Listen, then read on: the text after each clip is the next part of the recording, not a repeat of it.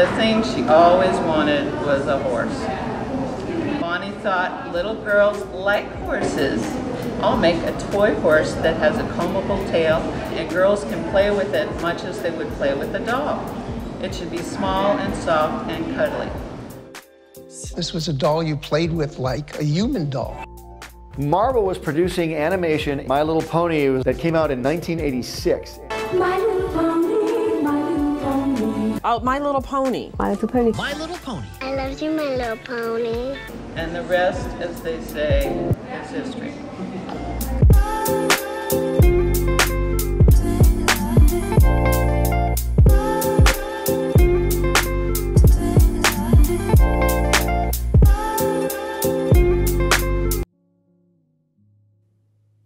Level 1. Returning characters. On the actual Iceberg image, it says returning ponies, but only talking about the pony characters would be leaving a lot out. So, for ponies, you've got Twilight, Applejack, Moondancer, you've also got minor characters, as well as mentions of Firefly. There are others I missed, but feel free to shout out some other legacy ponies in the comments. Spike the Dragon gets repurposed, and so do a couple of the villains from the original My Little Pony and Friends series. T-Rex, Grogar, the Smooths. Although Megan the human girl doesn't come back, there is one character who has a cameo in Equestria Girls who wears the same outfit. And I mentioned this in the first Iceberg, Lauren Faust, when she was making the 2010s version of MLP, Friendship is Magic, based the characters off G1 MLP toys she had when she was a kid, which include the main 6, as well as Princess Celestia being based on Majesty. Although, the main 6 do have some different names, like Surprise became Pinkie Pie and Sparkler became Rarity. But other ponies like Applejack got to stay. Danny DeVito. Danny DeVito, who went on to become sort of a living meme, voiced the Grundle King in the 1986 My Little Pony movie. There's a lay epic screen cap of the movie featuring a squirrel looking stoned off her ass with the name Danny DeVito that gets shared around a lot. As for the character himself, Danny does a good job at portraying him. Seriously, the Grundles were one of my favorite parts of the movie. Megan. Megan Williams is a character who first appears in the original 1984 My Little Pony TV special, and is a recurring character throughout the series.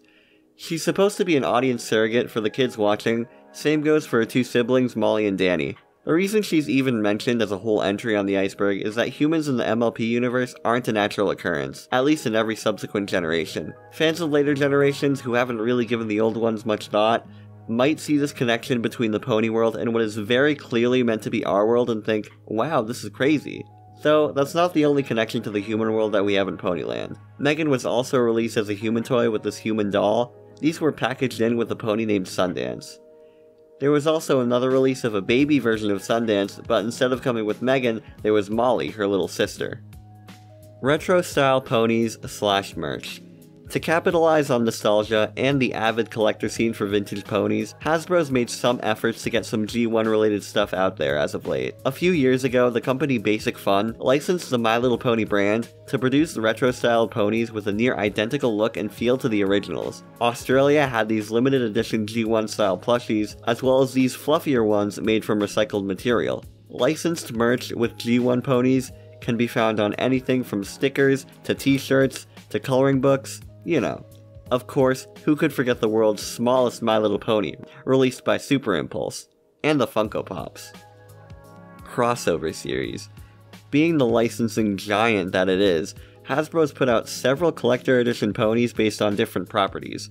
Most of these are from Hasbro's disgustingly corpulent library of IPs. You've got Power Rangers, Transformers, Dungeons & Dragons, Lightbright, and Twister, with potentially more to come. There's also a Ghostbuster pony, and most interestingly, a color-inverted version of Applejack with branding based around Stranger Things, based on the upside-down dimension from the show.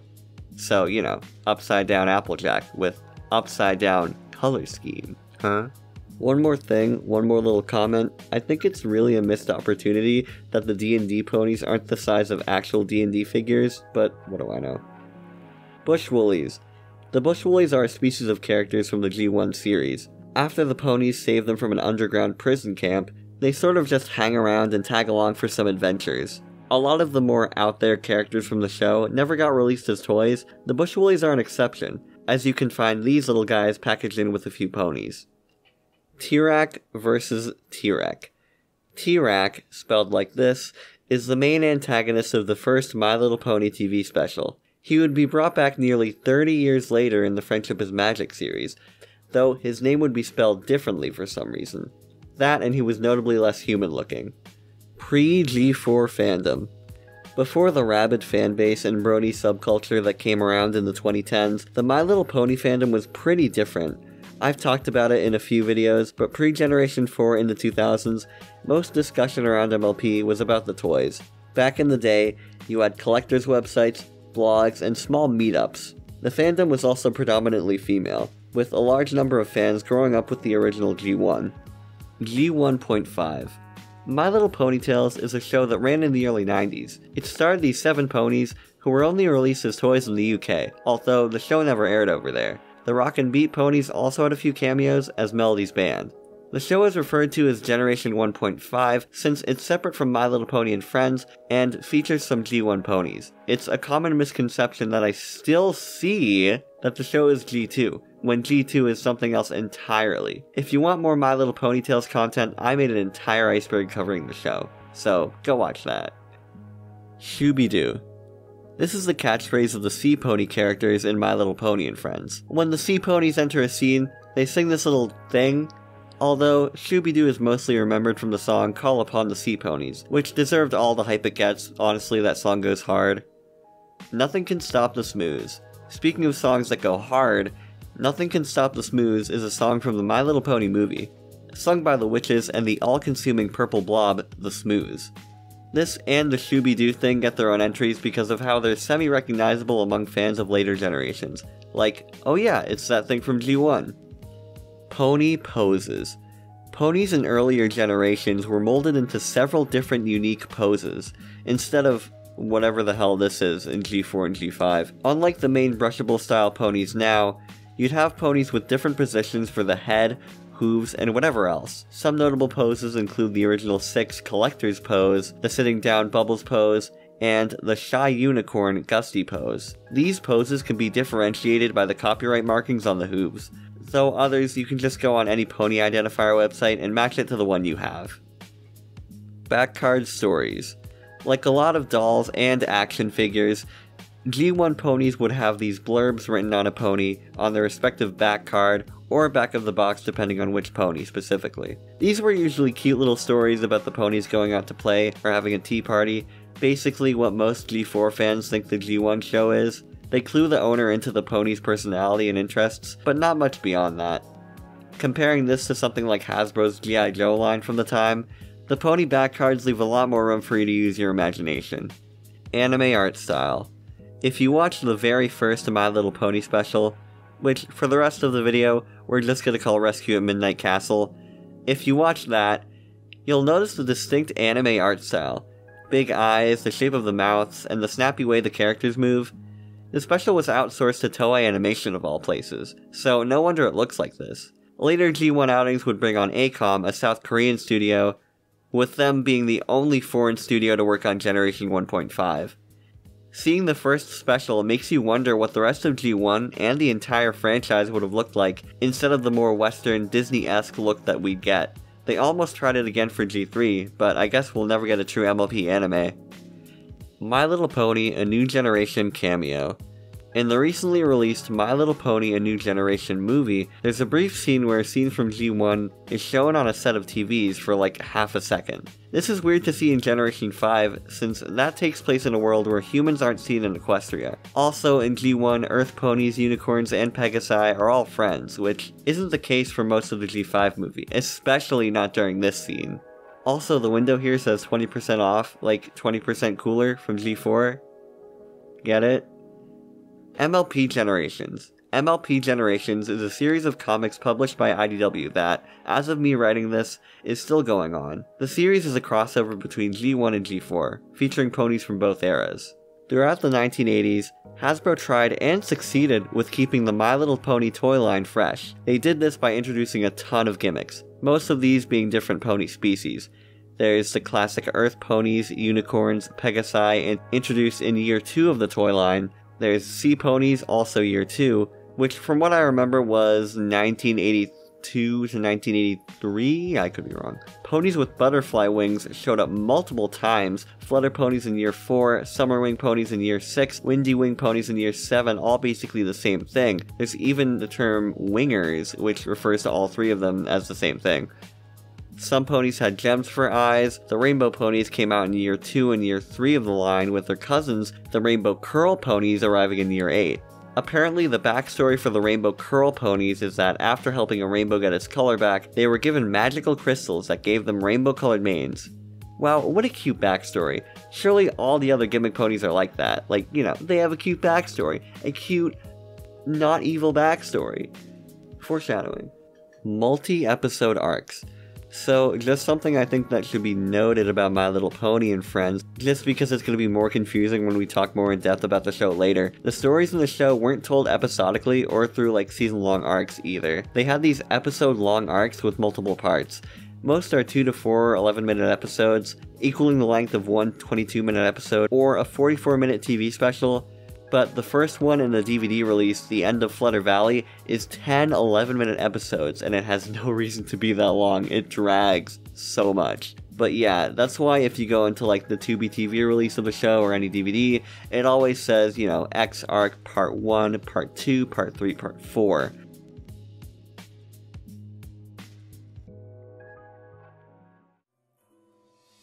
Level 2. Gusty is Bart Simpson. Nancy Cartwright provides the voice for Posey, Baby Heartthrob, and Truly in My Little Pony and Friends. She also voices the character Gusty.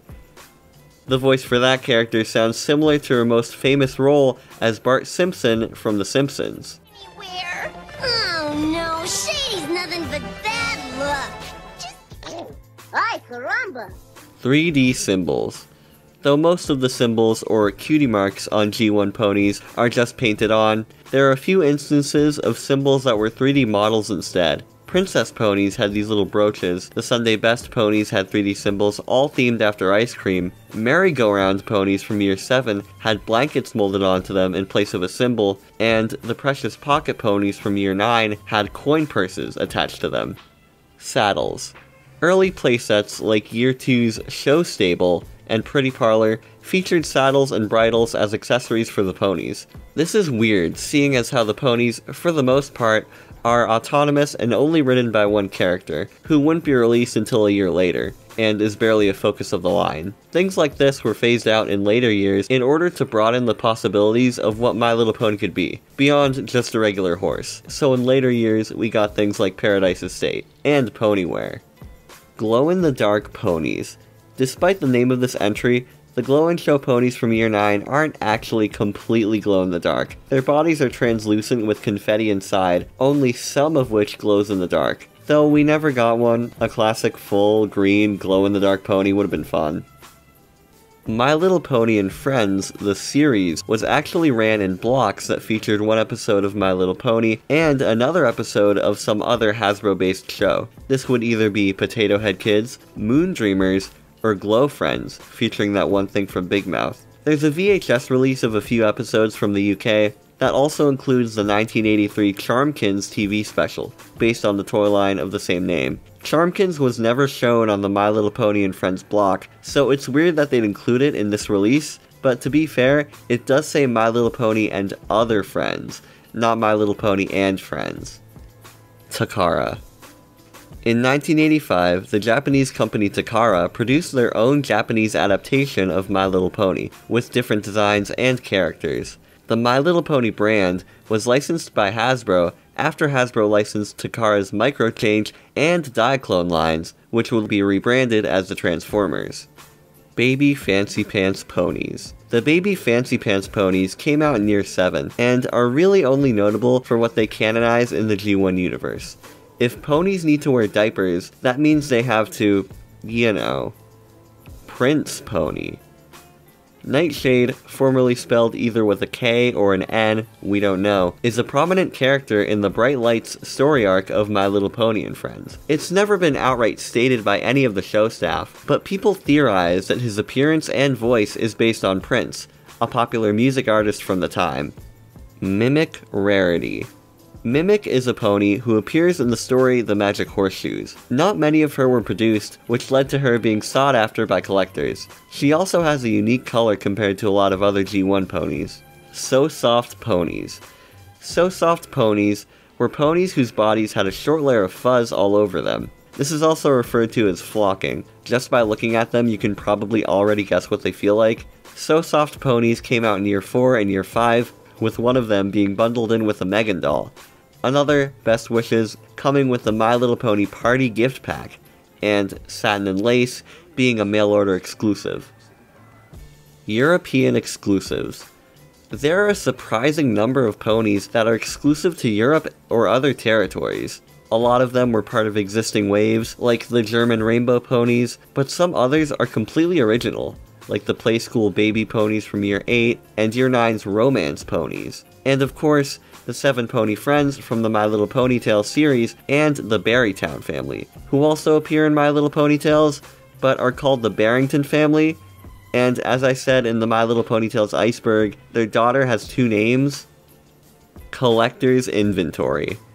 The My Little Pony Collector's Inventory is a series of books published by Summer Hayes, a coordinator for the My Little Pony Fair conventions, and as of 2015, is a contracted promoter for the My Little Pony brand. The book's use is stated in the title, an unofficial, full-color, illustrated collector's price guide to the first generation of MLP, including all US ponies, playsets, and accessories released before 1997. As of this video, there's also a collector's inventory for Generation 2 and 3. Scented plastic. Certain ponies, like the Sweetberry and Sunday ponies from year 6 and Perfume Puff ponies from year 7, used scented plastic to give the ponies unique smells. As you can imagine, a lot of these lose their scents over time. Pony clothes. There are a ton of clothes and accessories for G1 ponies to wear. Starting in year 3, pony wear became a thing, where pony outfits would be sold separately, like most fashion dolls. Other accessories came packaged in with the ponies, like a barrette or a princess crown. Some clothes came with bundles, like the Party Gift Pack, which came with the official My Little Pony Party Panties. There were also clothes for Megan to wear, including the Country Jamboree outfit that she wears in most episodes of the TV show. Fact File. My Little Pony Fact File was a collection of bios for each pony which came in a small ring binder. The text on each pony's page would usually be identical to the background stories on the UK toy packaging, so nothing groundbreaking or revealing about the world or characters, except for the fact that the Flutter ponies bring good luck wherever they go. The final pages of the fact file have line-drawn template pages for most types of pony, allowing owners to design their own additions to Ponyland. Wow, it's almost like they knew. Wind Whistler Trans. People like to headcanon Wind Whistler, a pony who appeared in the MLP and Friends show, as transgender. This is because of her deeper voice compared to the rest of the ponies at Paradise Estate, and her color scheme. The light blue and pink appear on the transgender pride flag. EverythingIsFine.jpg. The name of this entry refers to a screen cap from the Magic Coins, where Wind Whistler and Megan stand in the middle of a fire. It sometimes shows up as a meme, and kind of looks like the famous This Is Fine comic by Casey Green. Sweet Talkin' Ponies. The Sweet Talkin' Ponies were released in year 10. These 2 ponies, Chatterbox and Talks A Lot, would play voice clips when you squeezed the area where their cutie mark was. Phrases include, "I love you," "I'm pretty," or "comb my hair." And according to PonylandPress.com, the Mexican version of the Sweet Talkin' Ponies would say, "Soy de Mexico." Literally, "I'm from Mexico." Comics. Unlike almost every other Hasbro 80s property, My Little Pony never received its own Marvel Comics tie-in, but in the UK, G1 had 2 comic books, My Little Pony, which featured stories about just the ponies, and My Little Pony and Friends, which included the Moondreamers, among others. The comic books were more like magazines, featuring puzzles, activity club pages, and more. My Little Pony ran from 1985 to 1993 and had 223 issues, while My Little Pony and Friends ran from 1987 to 1994 and had 51 issues. Ember. Ember is the name of a pony who made history twice as being the first baby pony ever produced and the first mail-order pony ever produced. Ember came in 3 colors: white, blue, and purple. The purple variant appeared in Rescue at Midnight Castle, and looks different from the baby ponies in the show, being a lot taller and skinnier than the others. Big Brother ponies. The Big Brother ponies were introduced in year 5 of the toy line, and appear in the story Somnambula. All their cutie marks are themed around traditionally boyish interests, like sports and vehicles like boats and trains. The in-universe reason that the Big Brother ponies don't appear in the show is that they've been having a year-long race across the entire world, and only return for their debut episode.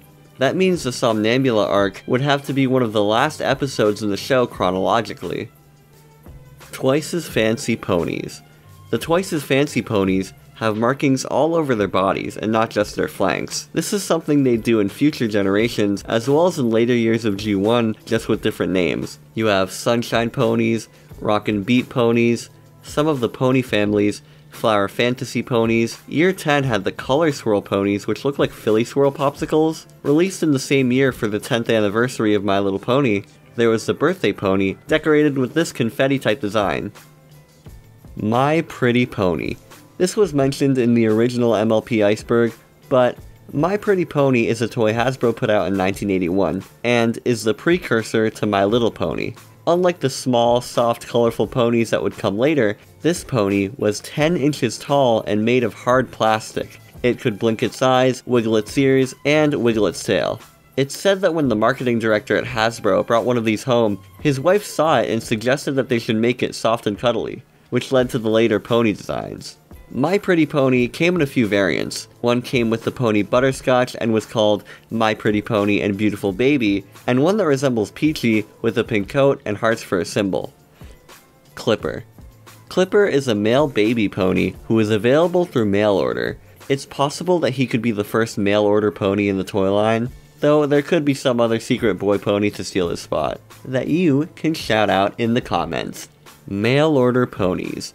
Mail order ponies were something that happened from G1 to G3, wherein you'd send in proofs of purchase and money for shipping in exchange for an exclusive pony that could only be delivered through the mail. Due to their limited availability, mail order ponies are pretty rare.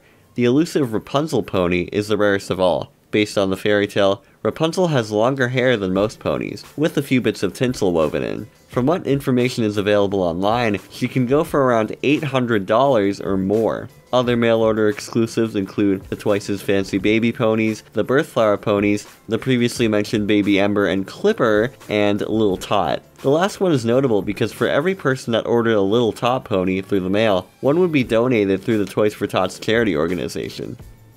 Princess Dragons. Spike isn't the only dragon character from Generation 1. The Year 5 princess ponies would come with these dragons, who all reuse the same mold from Spike, just with different colors. There's Fiery, Flash, Spiny, Sparks, Smokey, and Prickles. These dragons never showed up in the My Little Pony TV show, but did in some promotional material.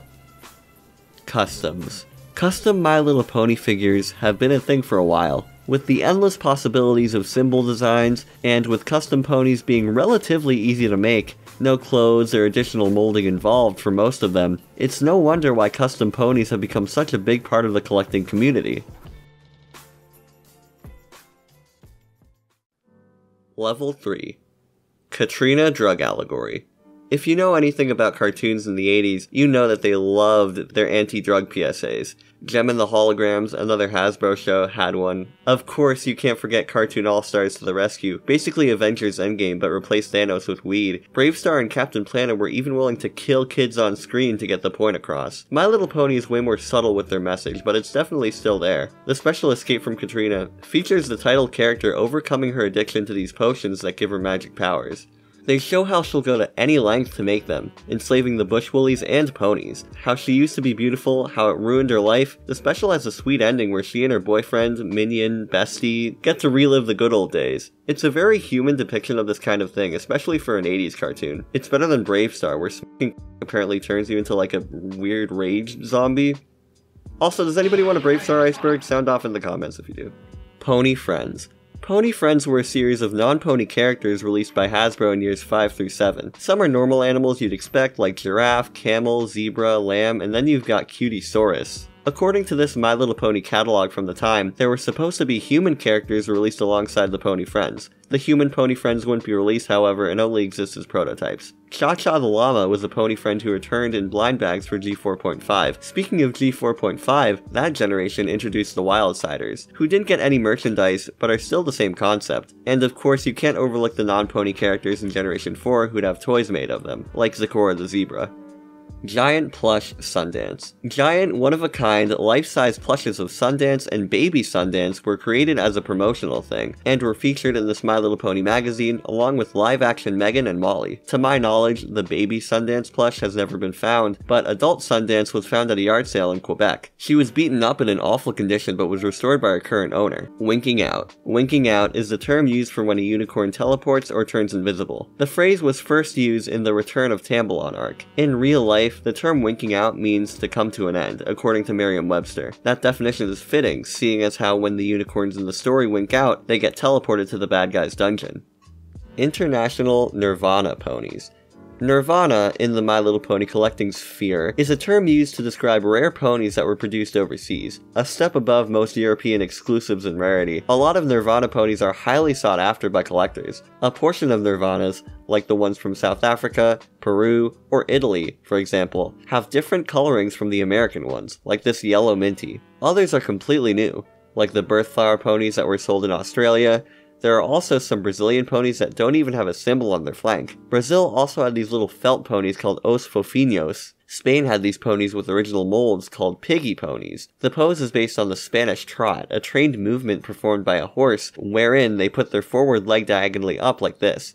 Some piggies were based on existing ponies, while some were original creations. Also, just clarifying, piggies might not be considered Nirvana ponies, since they're not under that section of the wiki. Just putting that out there before anybody comes around in the comments and blah blah blah. And of course, who could forget about the Venezuelan squeaky butt ponies from 1985? Blank prototypes.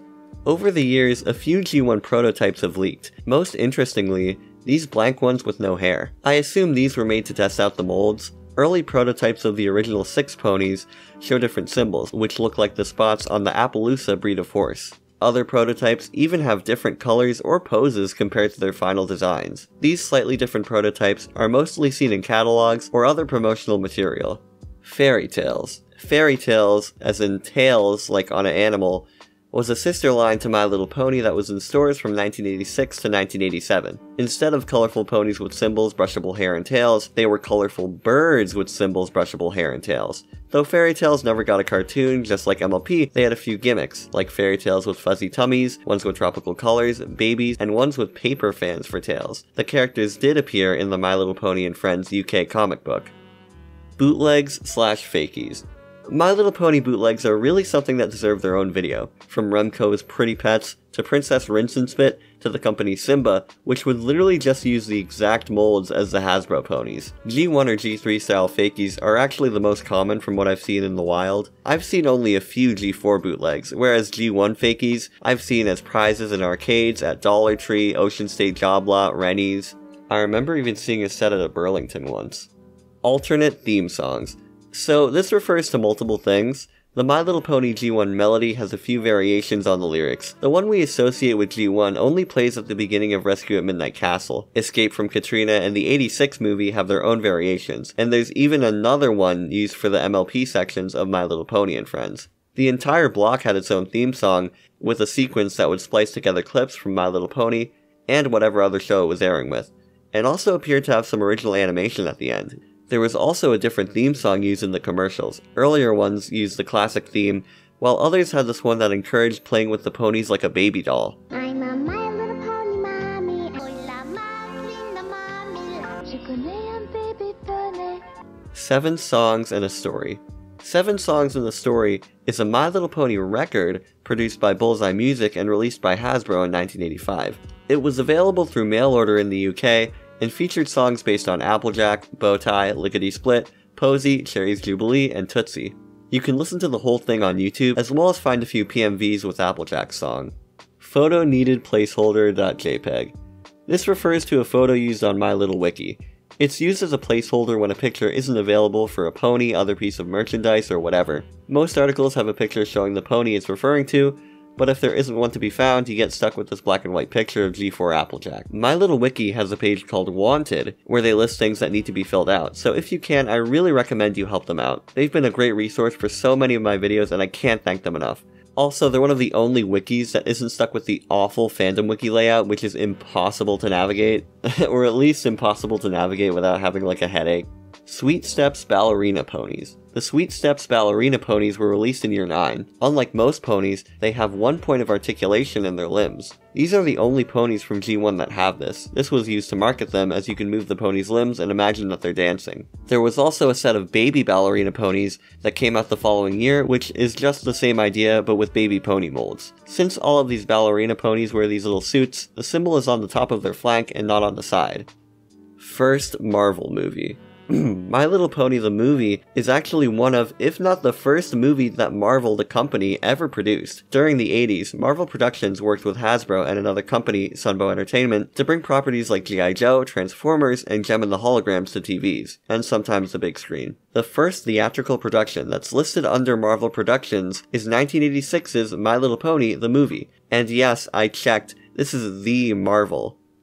And I also just want to clear it up, this isn't the first piece of non-comic media they've ever produced, or the first movie based on their comics, or anything like that. It's just the first movie that a production company related to Marvel, the comics company, produced. This Marvel Productions isn't the Marvel that brought us the MCU, though.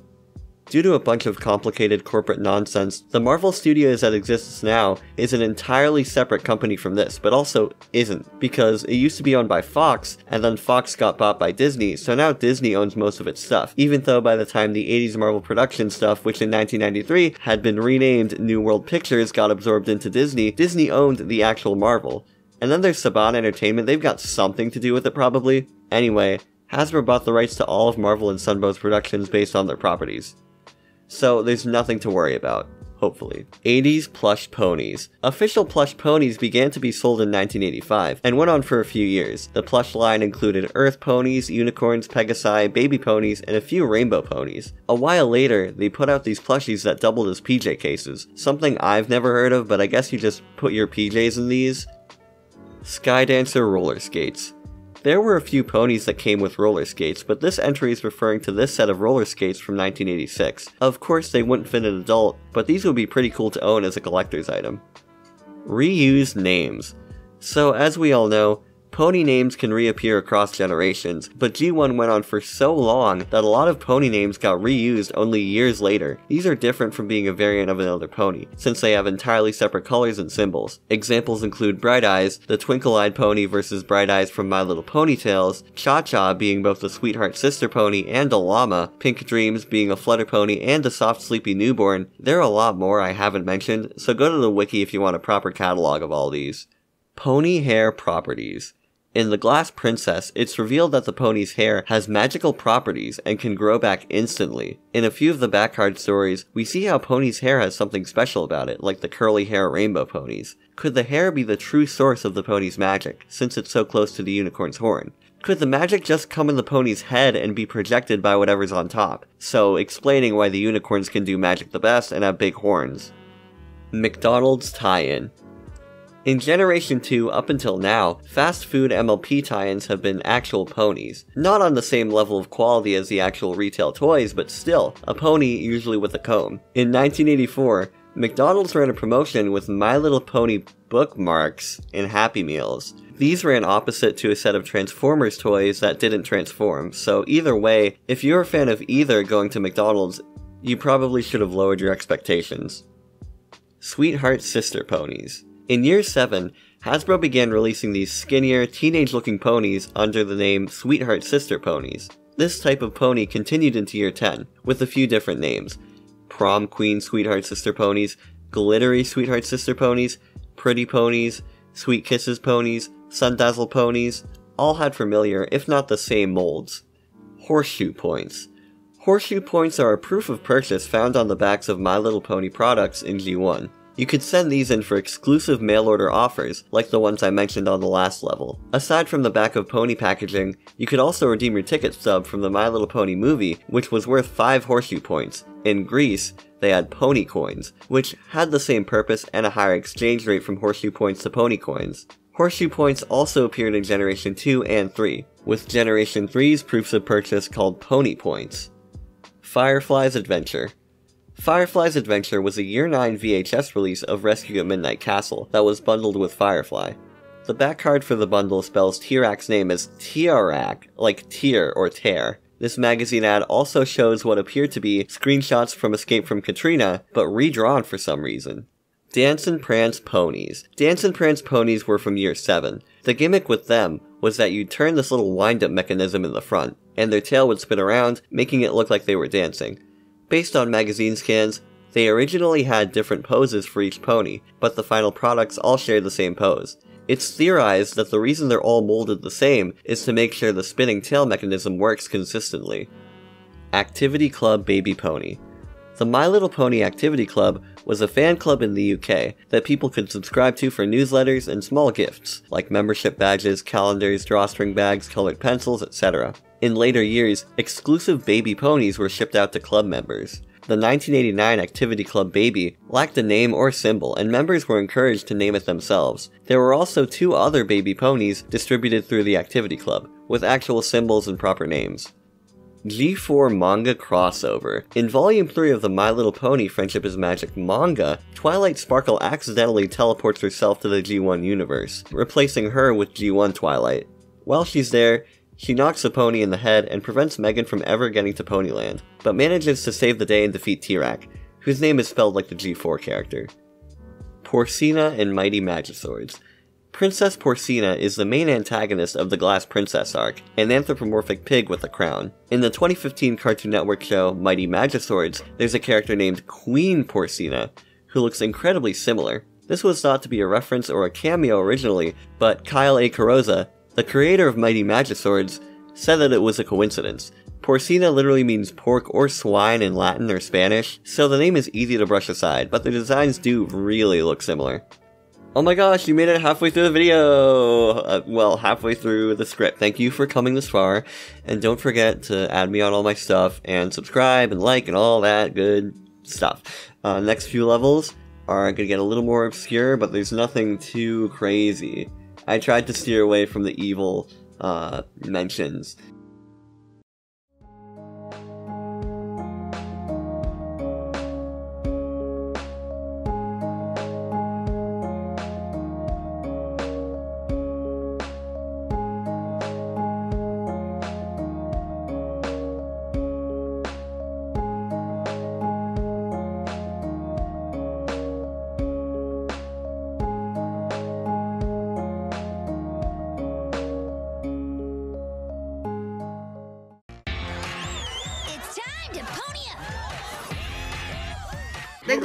They gonna. Level 4. Dressed Like a Dream subtitles. If you look up the song Dressed Like a Dream from the Escape from Katrina special, and turn on the subtitles, you'll be greeted with some questionable lyrics. And this is beyond the average YouTube subtitles mishearing things. The problem is when you look up the video now, the uploader turned off the subtitles. As I was writing this, I was gonna give a transcript, but I can't. You're just gonna have to take my word for it. If anyone else knows what I'm talking about, you can give some sort of transcript in the comments, but what I can remember, there was the phrase pressed diamond tree, which is actually pretty standard, but then there was transvestite for some reason, and a lot more stuff like that. Animation errors. There are a ton of animation errors in G1. On the wiki, there's an entire catalog of them for each story. If you're familiar with 80s cartoons, you know the typical stuff. Characters' voices coming out of the wrong mouth, drawn with different colors, etc. One from Rescue at Midnight Castle gives the Moochik character human ears. Apparently the elf ears on his hat were just a fake. HQG1C. HQG1C is a fan-made project by the MLP collector community to make brand new custom-style ponies. The first pony made for the project was Genie, who who symbolized the wishes do come true theme of the project, of making people's dream ponies. Some of my favorites are Batty Boo, Little Pumpkin, Star Spangled, and the Artistry Girls. The customs are made using eco-friendly plastic, with the mane, tail, and symbols all being done by hand. They can be found on sites like Etsy and theponybusiness.com if anyone's interested. My Little Pony Fan Club. In year 2, Hasbro started the My Little Pony Fan Club in the US. This is similar to the UK's Activity Club. Upon joining, you'd be sent a blue ribbon award and membership card, an official My Little Pony sew-on emblem, a My Little Pony paper doll, a powder puff scented necklace, and a full-color poster. Joining the fan club would also come with a subscription to the My Little Pony Hoofbeat newsletter, which doesn't seem to be all that well documented. Mail-in forms for the fan club say the newsletter is filled with stories, games, pictures, and loads of activities. In year 5, the club was discontinued and replaced with a new one, though that seems to not exist or not even be that well documented either. Regrind. Regrind is a condition that happens over time, where pink or sometimes yellow spots appear on a pony. There's no definitive cause for this, but people have speculated that A, it's because of some ponies being made with unused recycled plastic from the factory, B, a manufacturing error with the dyed plastic that's used to make the ponies' bodies, where bits of raw dye somehow leach outward, creating the color splotches. The second cause seems more likely, because only certain ponies seem to be infected with regrind. Mostly pink, orange, or purple ones. Dolly Mix. Dolly Mix is a candy from the UK that has tiny multicolored shapes with slight flavorings. In 2009 and 2010, bags of the candy would come with a random pony. The 2010 bags were based on G1 ponies like Applejack, Gusty, and Firefly, but had molds that were based on G3, and had G3 styled artwork on the packaging. It's kind of interesting because a few of these characters like Applejack would be remade for G3, but with different colors and symbols. Having the original designs in the G3 style, even if it's just a little tiny figure, is pretty cool. Sippin' Soda Ponies. The Sippin' Soda Ponies were released in year 10. The gimmick with these is that they would be able to quote-unquote drink from this plastic ice cream soda that they came with. Ponyland Press says that each Sippin' Soda pony came with a large, scented plastic ice cream soda with a hard, clear plastic straw made to fit into a hole in the pony's mouth. When the pony is squeezed, a row of colored balls travels up and down inside the straw, creating the illusion that the pony is drinking the ice cream. As well as the ice cream, the pony would be scented too. It's an interesting gimmick, although with some imagination, the straw and the ice cream soda looks like something else. This is definitely not Crack Pipe Pony. First Tooth Baby Ponies. The First Tooth Baby Ponies are one of the weirdest gimmicks from G1. In year 5, Hasbro made these ponies with one big snaggle tooth hanging out of their mouths. They even make appearances in the cartoon, where they serve the same narrative function as the Cutie Mark Crusaders from Generation 4, being the younger counterparts to the older ponies, who always seem to get themselves into some sort of trouble. Newborn Twins. Newborn twin ponies appeared in a lot of the same episodes as the First Tooth baby ponies in the cartoon, and these were even smaller than the regular baby ponies. These would obviously come packaged together because of the twin name, but unlike a lot of other releases, they'd come in a box with a ton of accessories. There were also the teeny tiny baby ponies from year 9, with teeny tiny twin ponies in year 10. Believe it or not, these are not the same molds. The teeny tiny ponies have smaller muzzles than the newborn twins. France exists in Ponyland. In the epic saga of The Prince and the Ponies get taken to a place in Ponyland that is very clearly 18th or 19th century France. But it's in Ponyland. So does that mean they actually just went to France, and in this world, France hasn't progressed in terms of culture or technology past the 1800s? Or maybe Ponyland is actually the distant past, and Megan is traveling back in time every time she goes to Ponyland. We do see a lot of other medieval castles and the like, but there are things that even disprove that, like Nightshade being an 80s style pop star. Merry-Go-Round Game. The My Little Pony Merry-Go-Round game was put out by Milton Bradley, at the time a subsidiary of Hasbro, and they still are. The goal of the game is to stamp this card with all 4 pony stamps twice. Players have 4 cards, 1 for each pony, and at the start of every turn, each player places one of the cards face down, the merry-go-round gets spun. If the color on the merry-go-round matches the color on a player's face down card, the player gets to use the stamp to fill out their score sheet. Happy Tails Ponies. The Happy Tails ponies were from year 6. By squeezing their body, the ponies were able to twirl their tails around, sort of a combination of the Dance and Prance ponies and the Venezuelan Squeaky ponies. OG6 Narcolepsy. This refers to how the first 6 ponies, called the Collector's Series, would always fall over. This was apparently because of their heads being too heavy. To fix this, metal weights would be added to the opposite area of the pony's body to balance it out. My Little Pony: The Retro Show. My Little Pony: The Retro Show was a series of shorts on the official My Little Pony YouTube channel. Out of the 5 videos in the series, 3 of them are hidden on the channel. One of these is a G4 parody of the Beverly Hills 90210 intro. Nothing too special. The other one shows a clip from the end of Flutter Valley with jokey captions being shown on screen. The music festival was the first of its kind and went on to inspire others, such as Burning Man, Woodstock Coachella, Lollapalooza, and Fire Festival. Spike and Megan briefly dated it during season 1. Sprinklebottom's clown career was sadly cut short after an unfortunate knife-throwing accident. The season abruptly ended when Megan's head was bit off by an alligator thingy. It's not laugh out loud funny, but it's acceptable for a YouTube thing. It's on the same level as like Nostalgia Critic or CinemaSins, mixed with those old glam segments from Disney Channel, if anyone remembers those. And apparently there was, or people tried to cause, controversy over this video, saying how it was mocking the old generation and pandering to young fans. Well, nobody remembers this, so I guess the quote-unquote pandering wasn't all that profitable for Hasbro. Real color prototypes. When asked to retool the design for My Pretty Pony, designer Bonnie Zackerly made prototypes with realistic colors, like brown, gray, and beige. Although these were what Zackerly preferred as a longtime lover of horses, the more colorful ponies that people suggested tested better with the target demographic. Nightmare Fuel episodes. You'd figure a show about cute ponies would be nice, cute, innocent, delicious, scrumptious, right? Well, you're dead bloody wrong, mate. The villains in this show have several unpleasant aspects in store for both the viewers, the token humans, and the ponies. Look here, Tirak and Katrina are absolutely demented, nightmare fuel, and are part of the show as the pilot, or independent episodes within the series. Princess Porcina turning Ponyland and its inhabitants into glass with her magic cloak. She's not even aware of what she's done at first, saying that when she looked through the mirror, the ponies didn't seem real.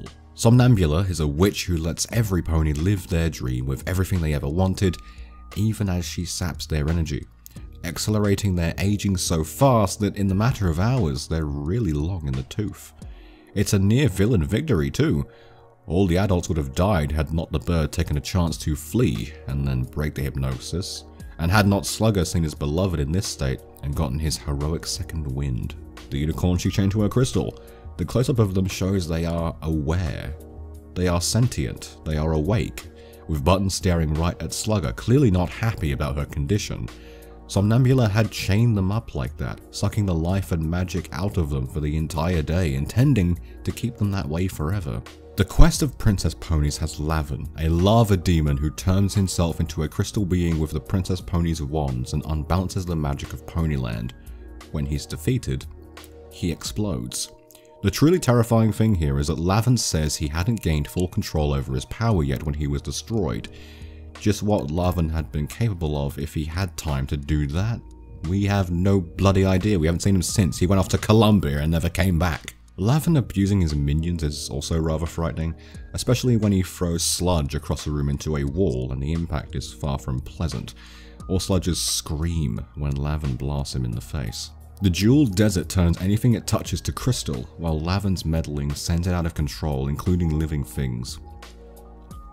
One of the poor bush woolies finds this out the hard way, and then Wind Whistler is pinned onto a crystallized branch while one of her friends desperately tries to save her, both acknowledging there's no way help will come in time to prevent the desert from getting her. 6-week production. My Little Pony the movie only took 6 weeks to animate, resulting in animation not on par with other animated theatrical films at the time, or even the other specials. The movie was a historic bomb and was panned by critics. Maybe if Hasbro had given Toei more time, the movie's animation would have been a saving grace for its reception. Charmkins.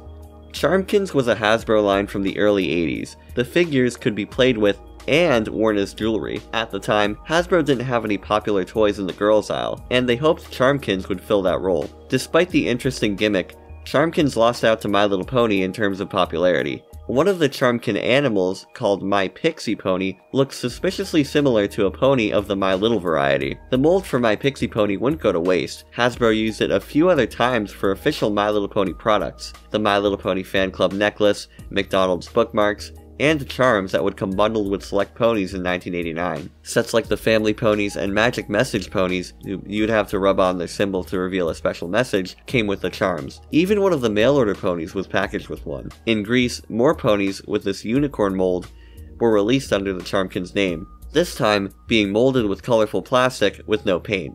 Some translucent, others not. Keeper's plagiarism. Keepers was a line by Tonka that ran from 1985 to 1992. The whole gimmick came in these keys that you would use to open up the characters and find little babies or other things inside. In 1990, Hasbro made the Secret Surprise ponies, who had a similar gimmick. Whether this was an answer to Tonka's line or not, it doesn't matter anymore. In 1991, Tonka was bought by Hasbro, absorbing all their competing IPs, including Keepers, which was in competition with My Little Pony, and the GoBots, which was in competition with the Transformers. So we could potentially see a crossover for both of those. Just saying, Hasbro, IDW. My Little Kitty, Puppy, Bunny. Hasbro tried to branch out with other My Little lines in 1989 that focused on different animals. There were 3 of these: My Little Kitty, My Little Bunny, and My Little Puppy. All animals that could be deemed cute enough by the target audience to buy as a toy. The kitties came in tabby... Oh my god, my cat's on my desk. Are you done? The kitties came in tabby, Siamese, Angora, Calico, and Persian, with a few accessories bundled with each figure. The dogs came in Spaniel, Poodle, Labrador, and Dalmatian and were pretty much the same idea as the cats. Rabbits came in Angora, Floppy, Cottontail, and Hopper, vaguely based on real breeds of bunny. For all 3 of these, adults would come bundled in with a few babies most of the time. Sets would also include accessories, like the ones that came with ponies. Every puppy/kitty/bunny card had a My Little Pony here at the bottom to give some brand recognition. None of these had individual back cards the way ponies did. Every one of these had the same story, telling how the other animals came down from the almighty rainbow to play with the ponies. Copyright sold for $1. When Bonnie Zachary finalized the idea of what would become My Little Pony, Hasbro had to give her some sort of money for the copyright, separate from her salary at the company. I don't know anything about legal stuff for copyright, so don't take my word for that. As a result, Hasbro paid Zachary $1 USD for the rights to My Little Pony. At the time, nobody knew what it was going to become, so there wasn't really any incentive to strike up a deal or negotiate for royalties or anything like that. By the time My Little Pony took off, Bonnie Zachary was working at Parker Brothers, designing what was to be their biggest new line, Nerfles. My Pretty Mermaids. My Pretty Mermaids was yet another spin-off of My Little Pony that featured a different type of creature. These came out alongside year 10 of MLP. The mermaids were these little dolls with brushable hair and mermaid tails. Like every other My Little Pony spin-off from this time, they had gimmicks like rainbow hair, princess mermaids, etc. There were also variants of the main 4 mermaids with a darker skin tone. Pictures of these are uncommon but can be found with a little bit of searching. In terms of the lore, the mermaids aren't connected to the ponies, but their branding shows that they're part of the same family. Early magazines showed them bundled with My Little Pony combs, and commercials featured the familiar My Little Pony tune. Year 10 also had baby mermaid ponies, so I guess Hasbro was just on a mermaid binge that year for some reason. I wonder if there might have been anything to happen in the early 90s, or even just before, that would ignite the public interest in mermaids, like make people want to buy mermaid toys. Maybe some super popular movie that may or may not have started some sort of Disney renaissance of some kind perhaps. I don't know, you guys. Betty by Eye Ponies. Betty by Eye Ponies came out in year 3 and 4. The gimmick with these is that they'd close their eyes when laid on their side, though the mechanism used for this creates an uncanny look in the ponies' faces. The next year, Hasbro came out with the soft, sleepy newborn ponies, who have a similar mechanism in their eyes, but don't look as creepy, probably because they're on a larger scale. Pony families. Although baby ponies have been a thing since very early in My Little Pony's history, pony families featuring a mother, father, and baby pony came out in year 8. There are 3 main sets released in the US, the Apple Delight, Sweet Celebrations, and Bright Bouquet families. There are a few others that are exclusive to overseas. And some of the US family sets have more or less ponies in different areas. For example, the US Apple Delight family has a mother, father, and daughter, while the UK release has a mother, father, daughter, and son. Petite ponies. Petite ponies were released in years 8 and 9 and were these tiny ponies that came in packs. Petites didn't have any names, so they're mostly identified by their color and symbol. Ponies were designed in such a way that they wouldn't fall over, with stands molded to their hooves. Playsets in their scale were released, like a cottage and palace. They even had a few gimmicks, like pearlized plastic, translucent plastic, and brushable tails. Lightsaber sound effect. During the scene where Mimic gets her horseshoes back in the Golden Horseshoes, the lightsaber drawing sound effect from Star Wars plays. There's no behind-the-scenes reason for this. Maybe they just bought the sound off of Lucasfilm, or it was free to use and they needed a generic magic flash sound. The sound effect can also be heard during scene transitions in Brave Star, so maybe it was just a sound effect that anyone could pull and use.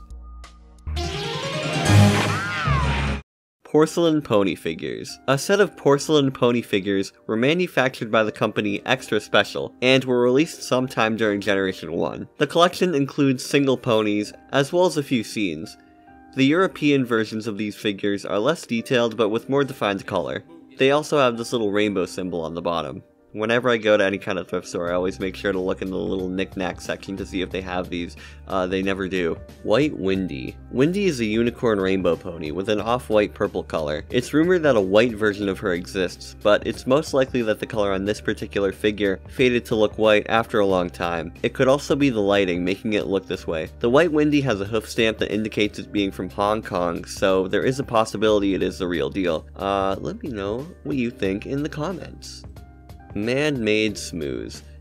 In an article from overthinkingit.com, author Peter Fensel mentions several real-world hypothetical scenarios that are similar to the Smooze from the My Little Pony movie. In the movie, the Smooze is a purple blob that consumes all of Ponyland, similar to ideas like the Grey Goo, the Von Neumann machine, and the Stable Strangelet. Grey Goo is a hypothetical nanotechnology that can self-replicate using common materials like water or carbon. By being able to absorb everything around it and reproducing, this nanotechnology is able to swallow everything on Earth. A Von Neumann machine is the same thing, just not related to nanotechnology. More of a general concept of a machine that replicates using common materials. A stable strangelet is the most interesting. This hypothetical scenario involves a stable form of what's called strange matter, which has the potential to turn everything around it into strange matter.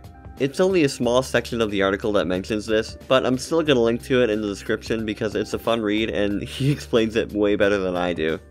Transformers and G.I. Joe cameo. When punching up the script, writer Buzz Dixon pitched a scene where the ponies went and asked characters from other Hasbro shows for help.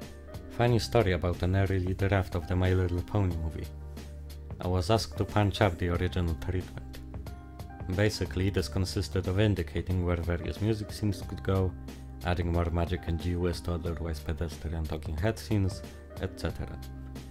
At one point, one of the little ponies had to go looking for something or someone, I forget. I suggested she encounter some of the Transformers and Joes in her search.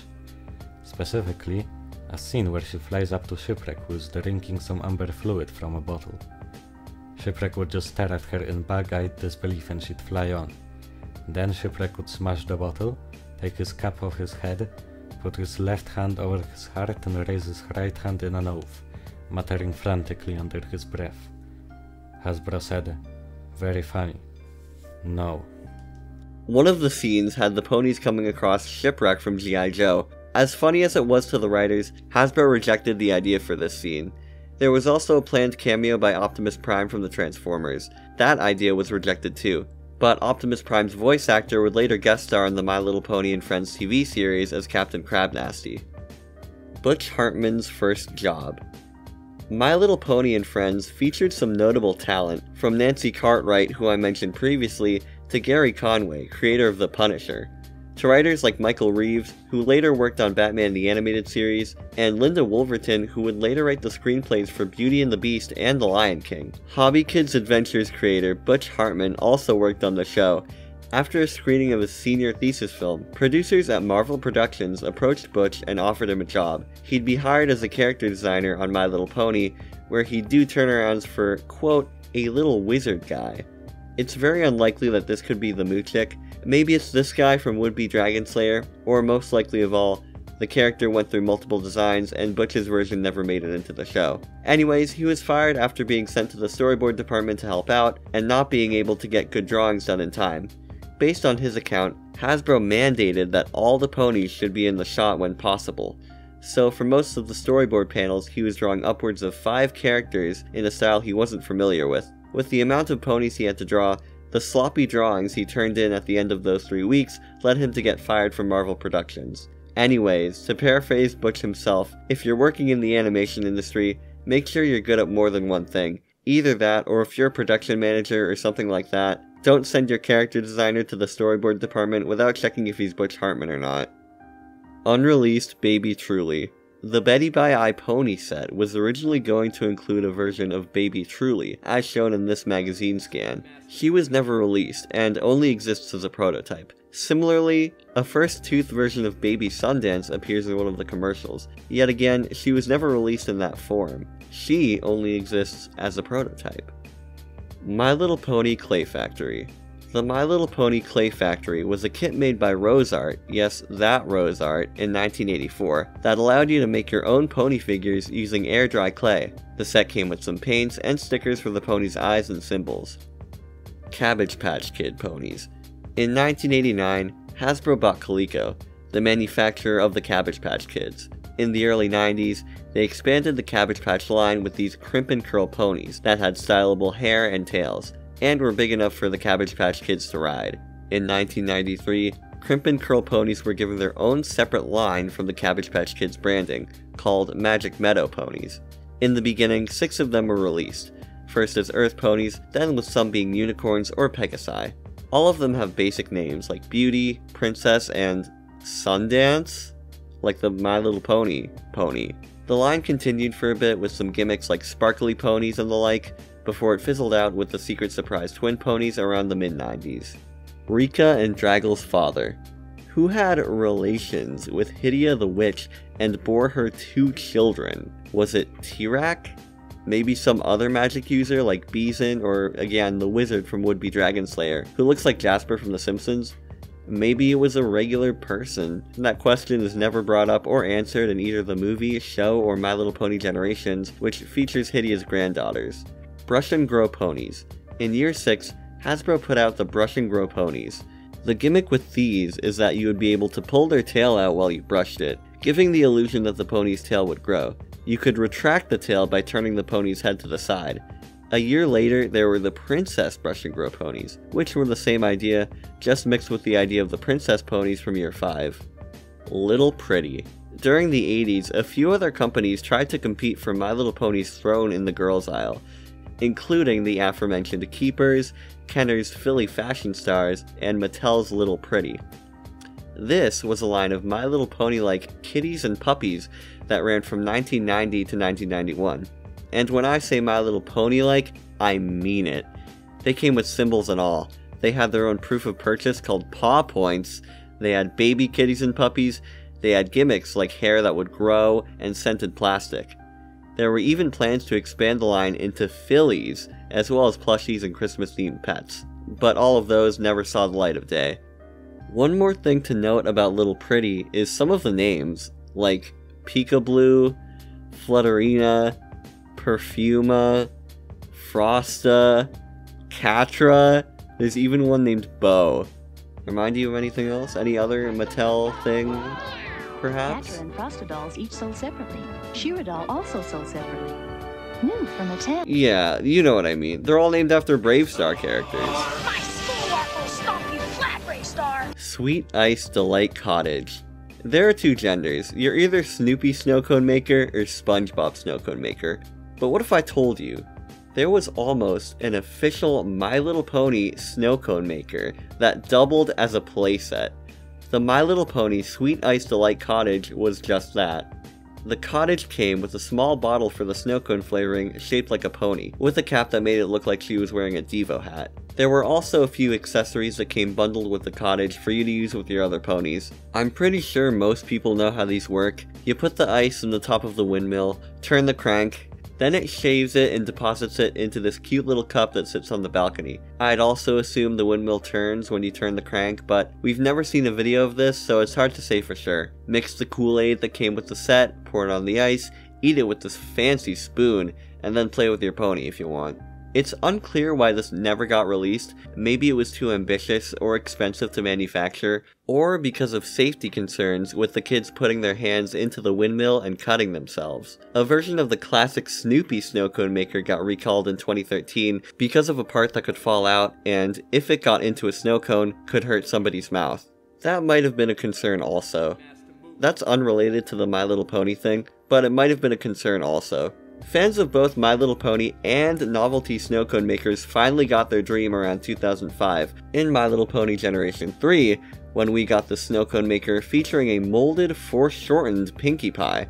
Hasbro actually used this mold for the mountain at least twice, once for their redesigned Snoopy snow cone maker from 2004, and again for the My Little Pony one.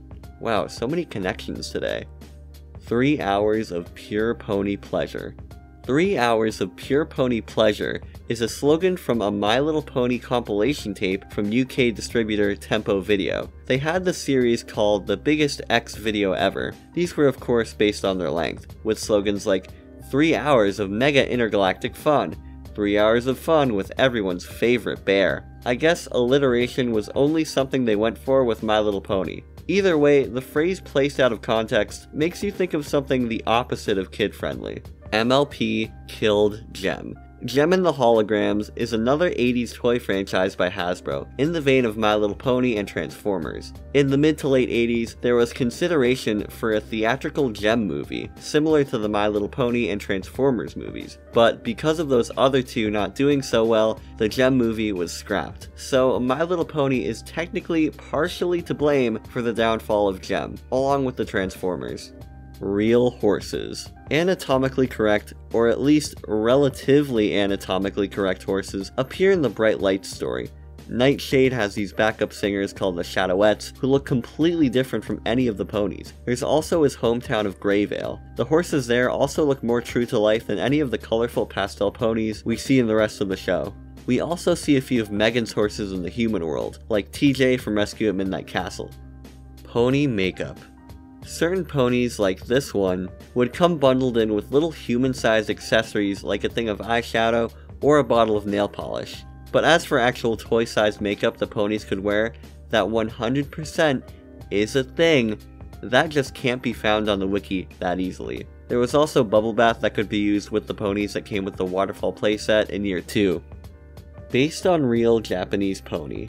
Bonnie Zachary spent a part of her childhood living with her father, who was a veterinarian for the US Army stationed in Japan. That's where she developed her love for horses, specifically with meeting this one Korean pack pony. If it weren't for that guy, My Little Pony as we know it probably wouldn't exist. Drinkin' wet ponies. Like some of the later commercials would have you believe, I'm a My Little Pony mommy. These ponies were meant to be played with like a baby doll. It's already been mentioned in another layer that ponies go to the bathroom, but it's nice that Hasbro confirmed it to be canon again. Mystery Rainbow Earth Pony. There's an Earth Pony with rainbow hair and a rainbow symbol who appears in the Rescue at Midnight Castle special, but isn't given a name or any speaking lines. There's no merch of this character either, but there is one of the porcelain pony figures who looks suspiciously similar. There are a few ponies that resemble this one, like some of the twice as fancy rainbow or rainbow curl ponies, but those came way later and after this special was produced. Pony infrastructure. Why do the ponies in the show have a house with running water and electricity? It's been confirmed that the mooch spawns it in with magic, but how is it sustained? Why do we almost never see anything like it in the rest of the show? Here's what an anonymous poster on 4chan's MLP board has to say. In the episode, The Ghost of Paradise Estate Part 1, the baby and adult ponies, along with Megan, Danny, and Molly, are seen using paint rollers and paint cans. This can easily be written off as the Williams children bringing them from their home, seeing as they live on a farm and would be used to using tools such as these. However, later on in the episode, an electrical light switch can be seen being used. This would imply that the estate is connected to a main grid, or powered locally from solar or water power. By extent, this would also imply that the ponies have some form of industrialization. The question is, how far along is their industrialization and where did it come from? It is easy to say that the Moochick provided the electricity from magic, but this also raises the question of how much he knows. Does he know how to wire a house, or did the magic do it for him?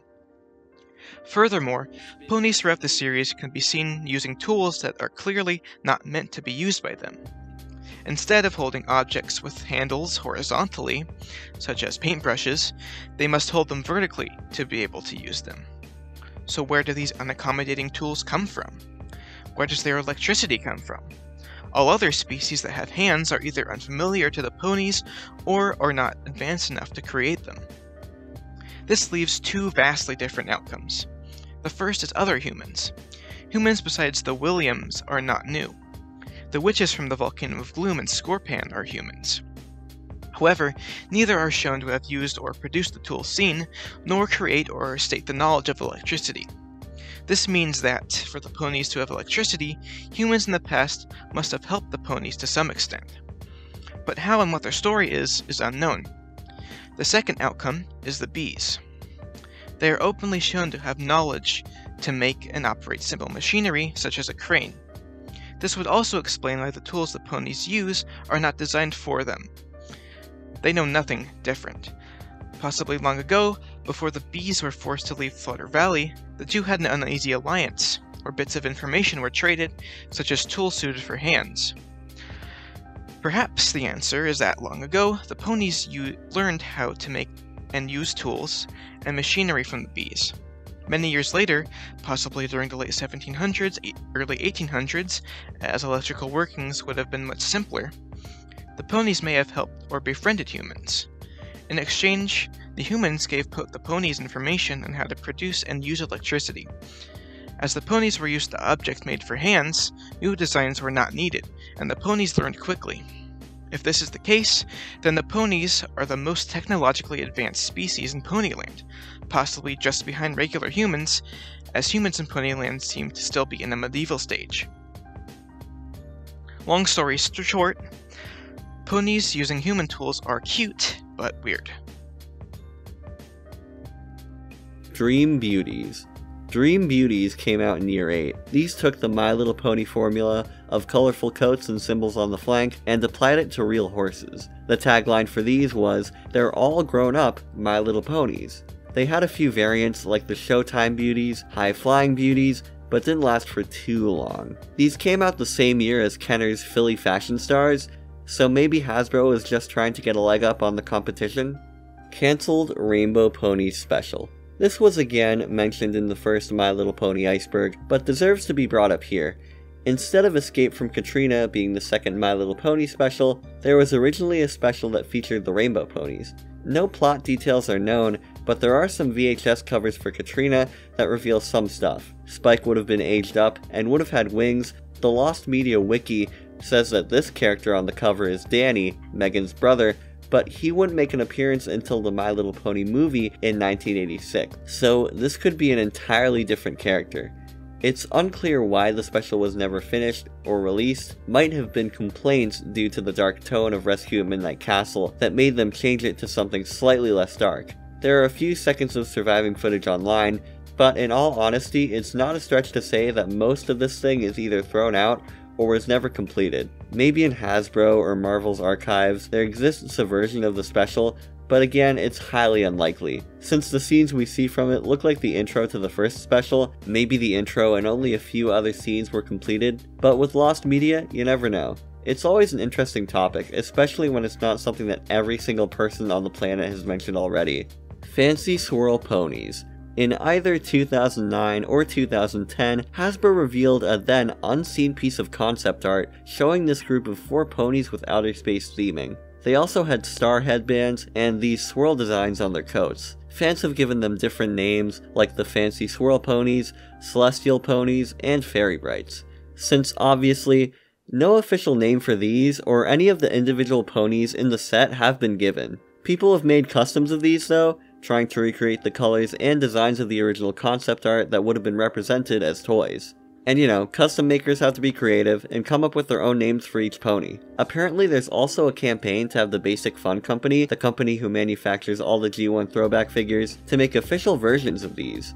There's a character called the Great Star Pegasus, who appears in one of the G1 comics. Could this character and the Cosmic Ponies be similar in terms of the lore? There's so little known about these guys. Hurry. Removed song. A few of the songs from My Little Pony and Friends have been left out of home media releases, including the newer releases on streaming and DVD. Songs from the first two specials like A Little Piece of Rainbow go unused, as well as the song Hurry from The Glass Princess Part 4. These weren't cut out due to copyright or anything, just to make room for more commercials when they'd be re-aired, particularly the specials, which were both split up into 2 parts and re-ran as season finales for the show. I wouldn't call these lost media, since they can be found with a bit of searching, but it's weird that Hasbro didn't think to include them in the current My Little Pony Complete Original Series release. Level 6. Shady says shit. In Mishmash Melee, Gusty, in the body of Shady, says this. Sorry, Fizz, you're on your own. Which, if you squint your ears enough, can be heard as another word. Twinkle-Eyed Pony backstory. Ever wondered why the twinkle-eyed ponies have gems in their eyes? One of the My Little Pony comic books gives us their backstory. The twinkle-eyed ponies were once slaves who were forced to work in a mine by an evil jewel wizard. They were stuck in there so long that their eyes didn't work in daylight anymore. To free the ponies, Applejack rams into the wizard's throne, killing him in the process and causing jewels to fly everywhere. The jewels land in some of the eyes of the other ponies. With them, the ponies are able to see in daylight, but they'll always be a reminder of their cruel subjugation at the hands of the wizard. In metal. Satanic imagery. From evil goats, to demons, to monsters, to black magic, and even light magic, and just magic in general, My Little Pony and Friends can be construed as containing satanic imagery and themes. Obviously, since it's a show with supernatural and magical stuff, creatures and all that, you can draw parallels to most religions. There's that whole Super Mario 64 thing where it's supposedly based on Masonic rituals, and I think if you look hard enough, you can find parallels to that stuff in MLP. I'm no theologist, so don't ask me about any of it. In Somnambula, one of the Big Brother ponies, Slugger, has a crush on Buttons, a regular pony. Based on the name Big Brother ponies, you'd assume that them and the little ponies would all be related. I guess not, since these two have a thing going on. Maybe Slugger is actually like a different Little Pony's big brother? Disney owns the Smooths. As we all know, Marvel Productions, which is now owned by Disney, not by them buying Marvel but by them buying Fox, was one of the companies responsible for My Little Pony, the movie. Hasbro owns the rights to all of Marvel Productions based on their IPs, but certain characters who could and should have appeared in later generations of My Little Pony seem to be changed or even absent. The Smooths does return, but with a completely different design and color. In the comic My Little Pony Generations, Hydia, Rika, and Draggle don't appear. Does Hasbro not own the rights to the non-pony characters from the movie? I remember hearing that one of the reasons a lot of G4 characters are based on G3 characters is because there was some sort of rights issue. For example, they weren't allowed to bring Firefly back and had to make her Rainbow Dash. That one might not be true, but if it is, who would own the rights to these characters? Does Disney own the witches from the Volcano of Gloom and the Smooths? I doubt that they own any of those G1 ponies. That tidbit is most likely fake. Same with this whole theory. Like, they probably made the Smooth green just so it would stand out when they put it in Canterlot Castle. And the witches in the comics are new characters because this takes place a long time after Generation 1, but still, this is Disney we're talking about. There's a chance they might own everything, or will own in the future any given brand or property. Alvin and the Chipmunks, look out. Ponyland isn't real. So, Megan, when she goes to Ponyland, is she in a coma? Is she hallucinating Ponyland, and her siblings just go along with it? Or the more wholesome idea, these are just stories that she tells Molly and Danny, where all three of them go on fun adventures. We see Megan and the others spend a lot of time at this ranch and all seem to like horses, so could that be the reason they show up in this imaginary place that she dreams up, hallucinates, etc.? Is Megan dead? Is this purgatory or heaven? Are the ponies real and Megan isn't? Is this what G5 ponies think the events of Equestria Girls were like? We see G1 on the TV screens in G5, remember? It could be some sort of historical fiction. Is Megan telling the stories to her kids, or is it some other person besides her siblings? Is Ponyland a simulation? Is it the past? Is it just a stunt by Banksy? Are they all in the Matrix? Chuck E. Cheese exclusive baby pony. In 1989, there was an exclusive baby pony who was only available as a prize at Chuck E. Cheese. It's also referred to as a mail order pony by some, so there's a possibility that it was available through there too. This pony is notable as one of, if not the only, to have a corporate logo for a symbol.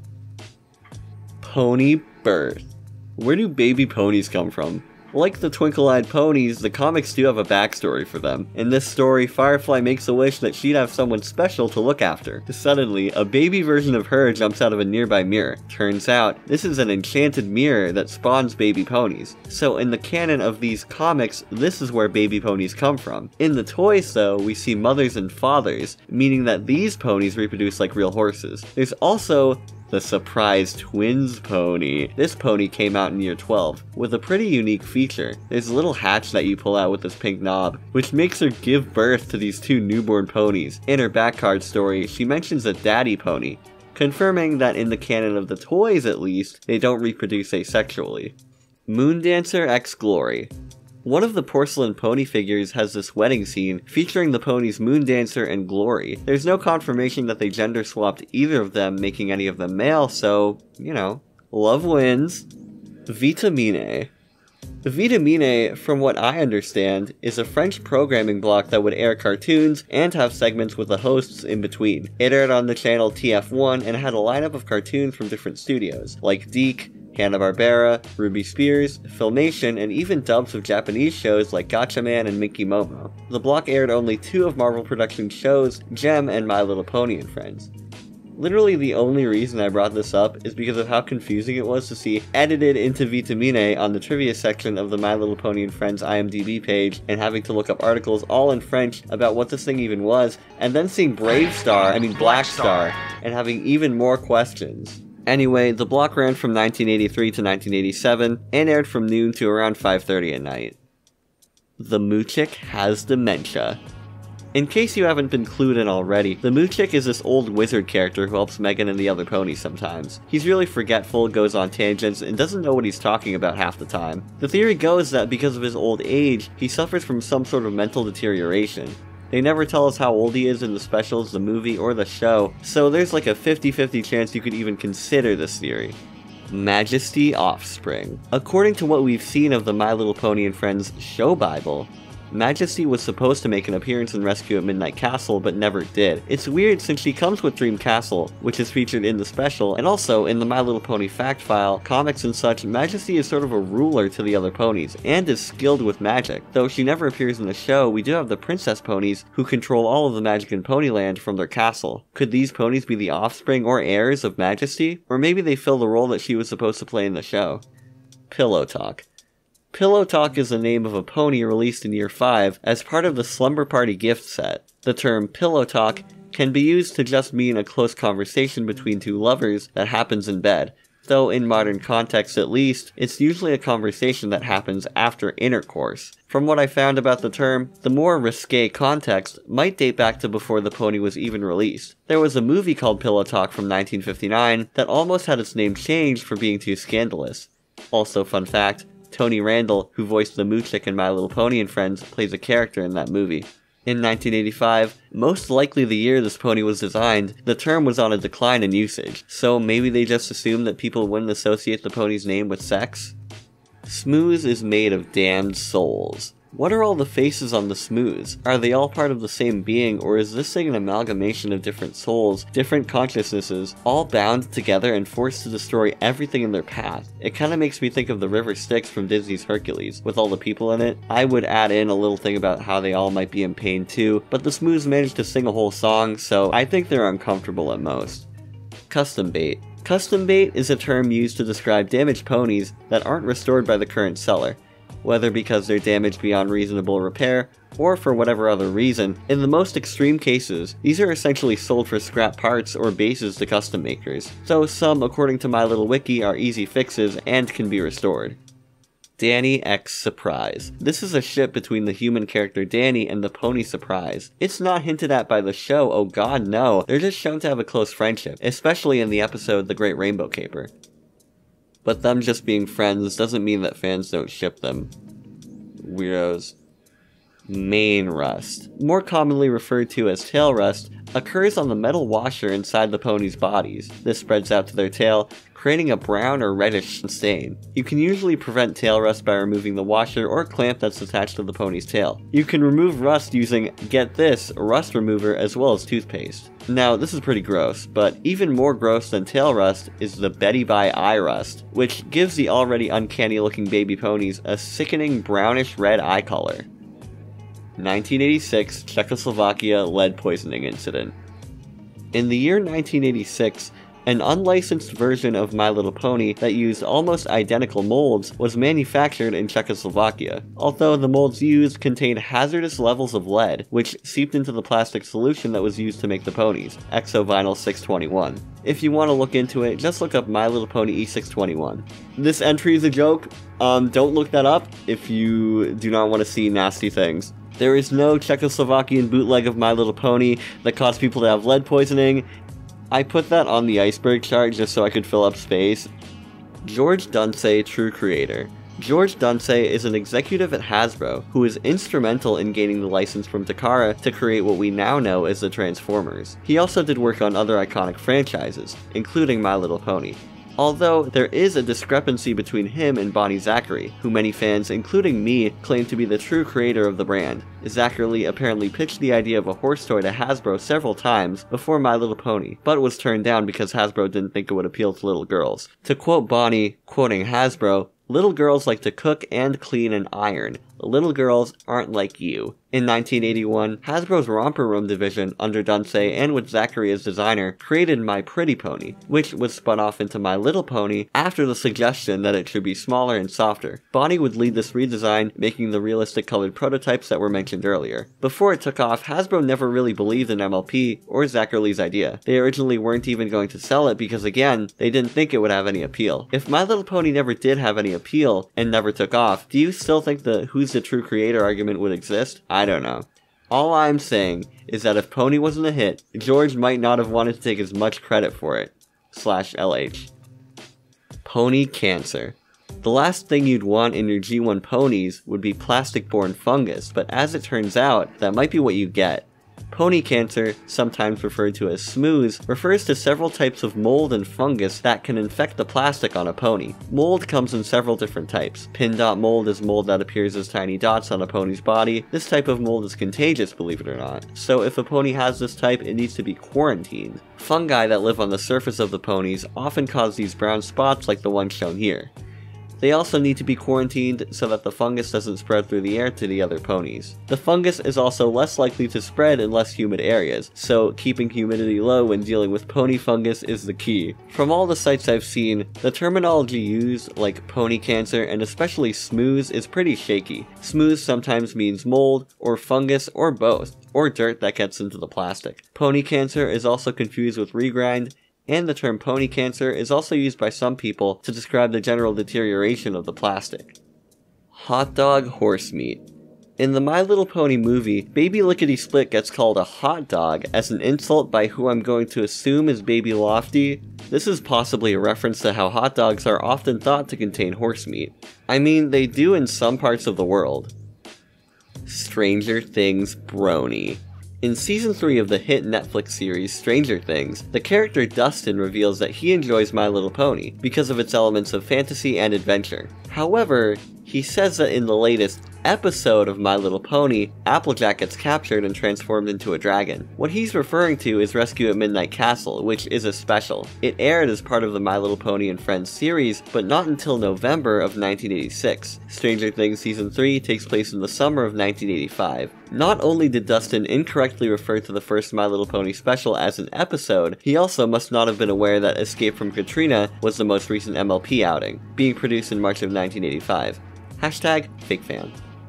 And if we're on the topic of like inaccuracies involving MLP stuff that takes place in the past, I should also mention the Alicorn Twilight plush in Black Widow. There's a scene that takes place in like 1994, but there's a G4 plush. How hard would it have been to track down a G1 style plush, or even just to get a random plush of some public domain animal? Wow, I sure hope somebody was fired for that blunder.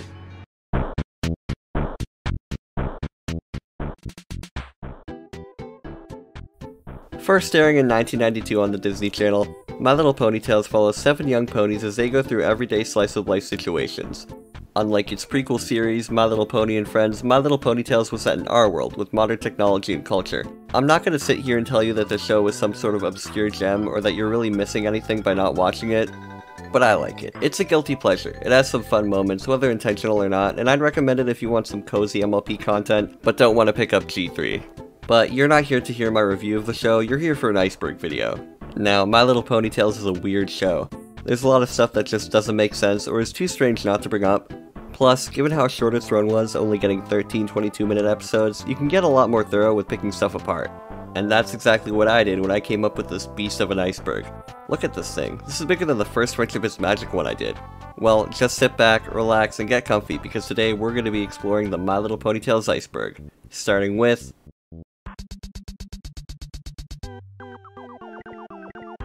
Layer 1. The Sky. These are things that people who are only fans of G4 or have only heard of the show in passing know about. G2 Misconception. Though Tales was the second My Little Pony series to be released, it's not part of Generation 2. Generation 2 was in the late 90s, and is somewhat obscure due to it not getting any sort of animated adaptation. Despite this, many fans referred to Tales as G2 back in the early 2010s. The misconception even made it into the 2012 documentary Bronies, where it was presented as a fact. Nowadays, people just refer to the show as G1.5 or Generation 1.5. First version of Bon Bon. Sweetie Drops, aka Bon Bon, was a popular background character from G4. There, she has a tan coat and a pink/navy blue colored mane. In Tales, we see a different version of Bon Bon. This one not only has a different color scheme, but a different cutie mark. This Bon Bon is also a main character and is obviously younger than her G4 counterpart. Another main character is named Starlight, who obviously shares a name with Starlight Glimmer, though the latter could be a coincidence. Derpy nicknamed Bright Eyes. Bright Eyes is another main character from the show. Apparently, Bright Eyes was a name that was thrown around when Hasbro wanted to change Derpy's name to something less insulting, during that whole controversy in G4. I could only find 3 places that mentioned this in total, one being a Mr. Enter video, so take this one with a grain of salt. I've actually yet to find any official merchandise with Derpy labeled as Bright Eyes. Let's feed her to the volcano. This refers to a scene in the episode Ponies in Paradise, where the character Sweetheart has a fantasy about a pony being thrown into a volcano by some island natives. The scene is sort of a meme, being shared around whenever the show is brought up. Out of context, it's confusing and hilarious, although I can't imagine how many people have seen this and didn't know it was one of the characters' imaginations. Like, wow, this show is metal. They have volcano sacrifices and everything. Teddy's unhinged jaw. A frame in the episode The Great Lemonade Stand Wars shows the character Teddy's jaw opening after having it closed shut. For context, the lemonade he was drinking had too much sugar. Yeah, that doesn't make sense. But weird-looking smear frames in animation aren't uncommon, especially with something that's honestly super cheap-looking like My Little Pony Tales. This one just stands out due to how much it's been spread around and how weird it looks. This is only one frame though, unlike something we'll get to on the next level. Layer 2. Tip of the Iceberg. Here we get to the stuff that people who've at least looked into the show will recognize. If you watched, say, the Familiar Faces video or any other reviews by, I already said his name once, I think that's enough, you'll get this stuff. Teddy's bear. Despite being portrayed as a tough guy, Teddy sleeps with a teddy bear. Not the most embarrassing thing ever, but the show writers like to pretend that it is. Multiple episodes in the series deal with Teddy's secret almost being revealed to other ponies. Lancer teddy bear frame. In the episode Shop Talk, when Lancer finds out about Teddy sleeping with a teddy bear, his face does this. Unlike Teddy's weird jaw, this one lasts longer and can't be classified as some sort of smear frame or in-between. Bon Bon is fat. Bon Bon's 2 defining characteristics are A. She eats a lot, B. She loves to bake. Judging by this, it's safe to say that Bon Bon would be, Another piece of evidence might be the episode The Masquerade, where Bon Bon becomes insecure about telling her friends that she wants to be a model. This could mean that she's insecure about her body type. Bikini shot. In the same episode, we see Bon Bon's fantasy, where she lives out a dream of becoming a famous model. During the scene, she wears clothes that don't really make sense on a pony's body. Why would a four-legged horse need to cover up her chest area? Making these weirder is the fact that she and the rest of the main cast are supposed to be kids. Yeah, kids. Unnatural hooves. In the show, the pony's hooves, as well as the rest of their bodies, don't move like a horse's. Well, obviously it's a cartoon, but I think suspension of disbelief can only go so far. Out of every generation, this is the one where ponies are seen standing on their hind legs the most, making you question, how does their anatomy even work? You also see them doing things like holding a pencil or using a telephone with their hooves, bending them in ways that shouldn't be possible. I guess Lyra was wrong. These little ponies can push a cart and drive a car. Bad songs. Every 11-minute segment of My Little Pony Tales has its own song. Most are forgettable, and some are downright awful. Most of the main 7's voice actresses don't sing all that well. There are some exceptions though, but we'll talk about those later. Friendship is Magic, similar character dynamics. The main 7 in Tales, though obviously not an inspiration, can be seen as parallels to some of the main characters from G4. You have the bookworm, the sporty one, the one who likes baking, the sweet one, the well-rounded one, the one who focuses on their looks, and the clumsy one with a purple and green color scheme. Love interests / antagonists. The boy ponies in the show are framed as both love interests and antagonists for the main 7. In one episode, Teddy and Ace will be tormenting the main characters, and in the next, they'll be the object of their affection. They also like to switch up their personalities sometimes when the story calls for it. Like, Lancer is supposed to be the nice one, but in Shop Talk, he's portrayed as a bully, and in the Great Lemonade Stand Wars, Ace is supposed to be the mean one, when that role would better be suited for Teddy. Overall, it's a weird writing choice that doesn't work all that well. Hey, okay, this is turning into a review. Next, pro-blackmail message. Going back to the episode Shop Talk, the episode ends with Sweetheart and Teddy blackmailing Ace and Lancer with this picture, inadvertently telling kids that, hey, you know, blackmail is actually okay sometimes. That's like Bullwinkle the Moose telling kids to rip the knobs off their TV.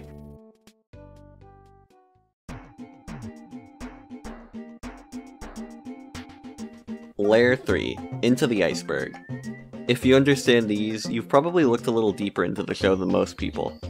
Main 7's Secret Confessions. In the episode Bon Bon's Diary, the main 7 all describe their secrets that they don't want anybody to know. Bright Eyes got locked in a library overnight, Clover accidentally broke her mom's vase, the main 7's teacher Miss Hackney is Starlight's personal advisor, Patch is afraid of mice, Melody has a secret hiding place in the woods, and Sweetheart likes Teddy. Well, that last one's not much of a secret, half the episodes in the show revolve around it. Green-winged songbird. The green-winged songbird is a bird that was thought to be extinct in Ponyland until Bright Eyes, Ace, and Bon Bon discovered a nest of them in the episode Birds of a Feather. It's unknown why there are so few of them. Either they were hunted to near extinction, or their habitat could have been destroyed by deforestation or pollution. Stock plots reused by FIM.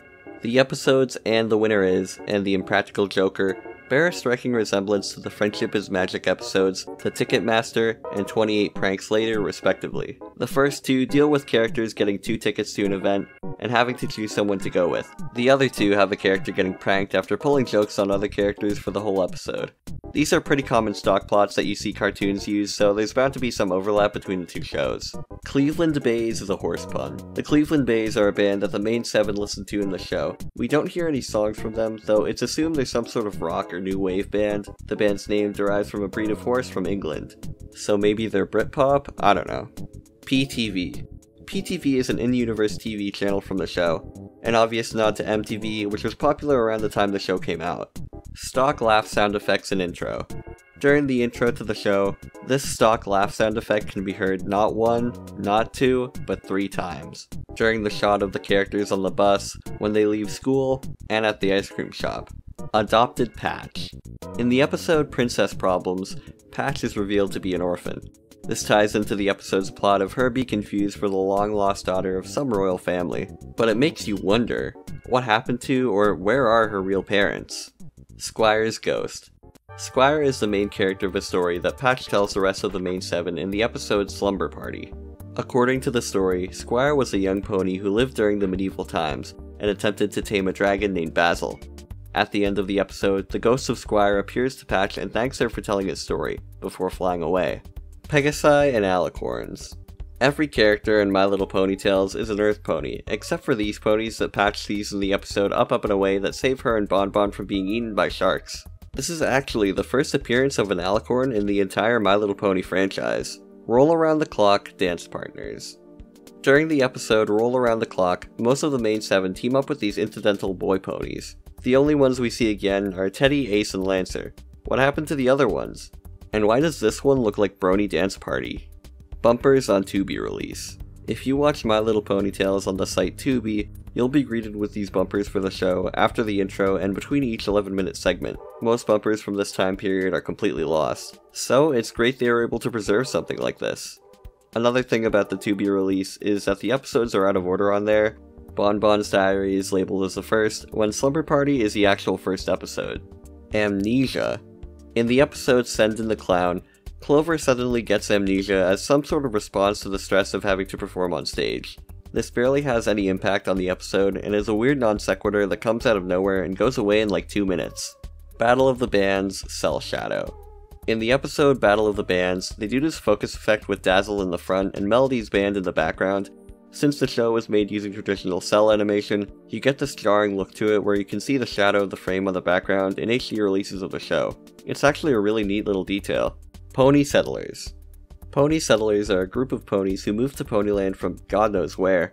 In the episode An Apple for Starlight, the ponies explore an abandoned cave where the settlers supposedly stayed once they moved to Ponyland. Apparently, nobody besides the settlers ever explored the cave. That's weird. Is there something in there we're not supposed to see? Intertwining Tail Handshake. This is something that ponies will do in the earlier episodes of the show. As sort of a pony equivalent to a high five, they'll swirl their tails together. This only happens a few times in the show, and is one of the only instances of them taking advantage of the fact that the characters are actually horses. Environmentalist messages. Environmentalism was a big trend in children's media and pop culture in general during the late 80s and early 90s. We can see a few examples of this in My Little Pony Tales. Bright Eyes dreams of protecting the environment when she grows up. Clover's dad gets upset with her for polluting the river in the episode Out of Luck. And in the final episode, the ponies set out on a journey to find out who's polluting all of Ponyland. Only to find out that it's them, and not the factories and power plants that are dumping their trash everywhere. Yeah, sure, let's go with that. Canadian accents. Just like Friendship is Magic, My Little Pony Tales was produced in Canada. As a result, some of the characters have noticeable Canadian accents when saying certain words. One big one is sorry, which is pronounced as sorry by almost all of the main 7. Cursed Teapot. In the episode Out of Luck, Clover finds a teapot that apparently grants wishes, except every wish of hers gets twisted. But not in the clever monkey's paw sort of way, it just makes random things go wrong whenever she wishes for something. Examples of this include her wishing for it to rain money, but instead just raining, and her wishing for the main 7's clubhouse to be fixed, but accidentally getting a bucket of glue dropped on her head. So, is the teapot actually just cursed? Melody and Firefly, similar color scheme. Melody and the My Little Pony and Friends character Firefly have the exact same color scheme, leading to some confusion from people regarding certain pieces of merchandise. So just remember, if you see some My Little Pony stuff out in the wild, and there's a pink pony with a blue mane, Firefly is a Pegasus, and Melody is an Earth Pony. That distinction can save your life someday, kids. Speaking of, Coin Ride. There's a coin-operated My Little Pony ride from the early 90s that bears a striking resemblance to Melody in terms of both color and hairstyle. Though Melody doesn't have a bow around her tail in the show, and the cutie mark is a generic star design. So it's not Melody or Firefly, it's just some random pink pony. Bon Bon and Teddy. Teddy and Sweetheart are a canon couple in the show, although one episode teases out a relationship between Teddy and Bon Bon. Could this mean that the writers originally had a relationship with them instead of Teddy and Sweetheart? Yeah, probably not, but it's weird for a show with such a rigid continuity like My Little Pony Tales to do something like this. I imagine you wouldn't have time to tease at any ships besides the default canon ones. What am I talking about? The show came out in 1992.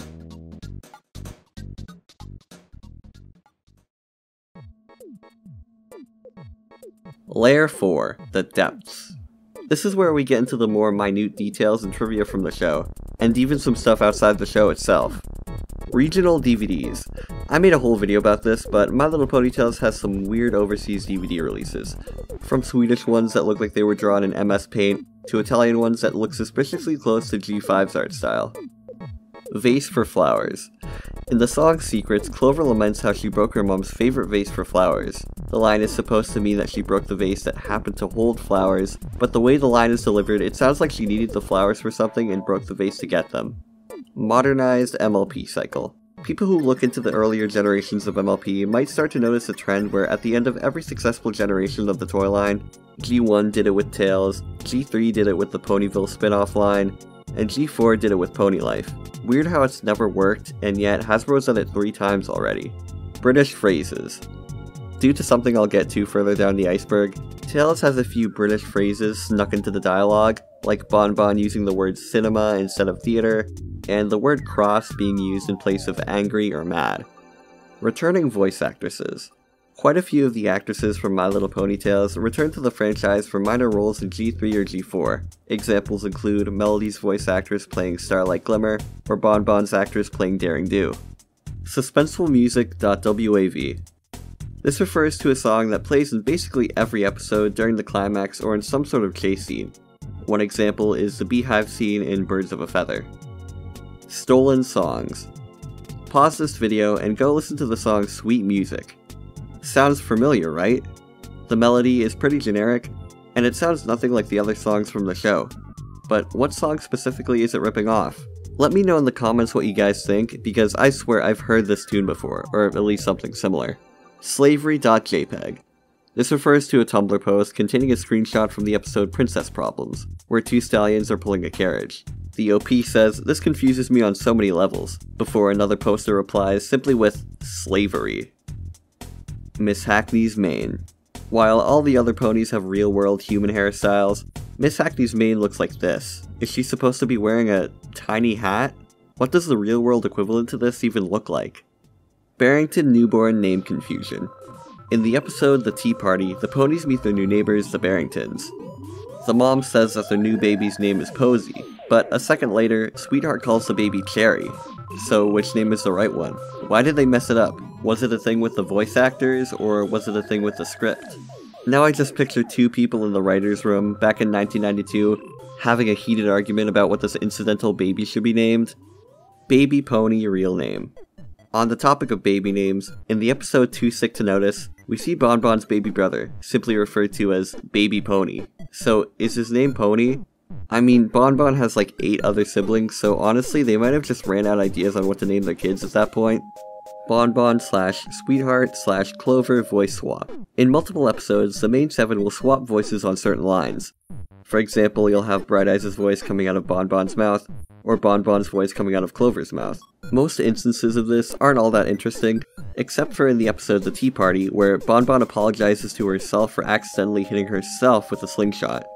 Grainy flashlight. Whenever something like the headlights on a van, a spotlight, or a flashlight is shown, they'll use this overlay effect that makes everything under it look extremely grainy. At least that's how it looks in HD releases of the show. They probably just layered a translucent cell over the foreground because that would be cheaper than redrawing the whole frame over again.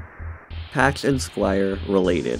This theory goes that the reason Patch is the only one who's able to see Squire's ghost is that the 2 are a part of the same bloodline. That kind of makes sense if you add Patch being adopted as a variable. Since we don't know who her birth parents are, it's entirely possible that she could be Squire's long-lost descendant. Clover lowballed for the tickets. In the episode And the Winner Is, Clover sells her 2 concert tickets in order to buy pizza for her friends. Considering how highly sought after the tickets are, you'd think that she'd be able to get more than 1 pizza to share between 7 ponies. So did Clover just get a lousy deal on the tickets? Well, this is Clover we're talking about, so there's a good chance she just took the first offer for them without thinking it through at all. UK exclusive toys. Although the show never aired there, My Little Ponytails was marketed heavily in the UK, with exclusive toys and other merchandise, including something that we'll discuss on the next layer. Hanging with past friends. This refers to the name of a card made for the open source card game Twilight Sparkle's Secret Shipfic folder. That was made by Chris Chan. The card was made using an animation cell of Clover that was purchased from the last BronyCon in 2019. Along with Clover, we have the original character Nightstar and some text that reads, "Years after Nightstar accidentally slipped forward in time as a filly, she mastered her time spells and went back to live the years she missed. She was good friends with the main 7 of the quote-unquote second generation. She delighted with enlightening the group with her wisdom and sharing in their moments. In this moment, she was telling Clover how she is capable of making her own good luck.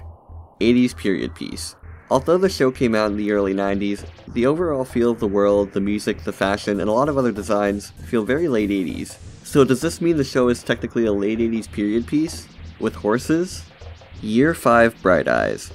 There was actually a pony named Bright Eyes that was released before the show. This pony had a different color scheme as well as a different cutie mark, having a clock instead of a notebook. The pony was made during Year 5 the toy line as part of the Twinkle Eye series of figures. 4chan smiled on me. This refers to a clip from the episode Out of Luck, where Clover says the word fortune, but it could also be misheard as 4chan. Clover also has, well, a clover for a cutie mark. Yeah, look out, Anon Philly, there's a new /MLP mascot in town.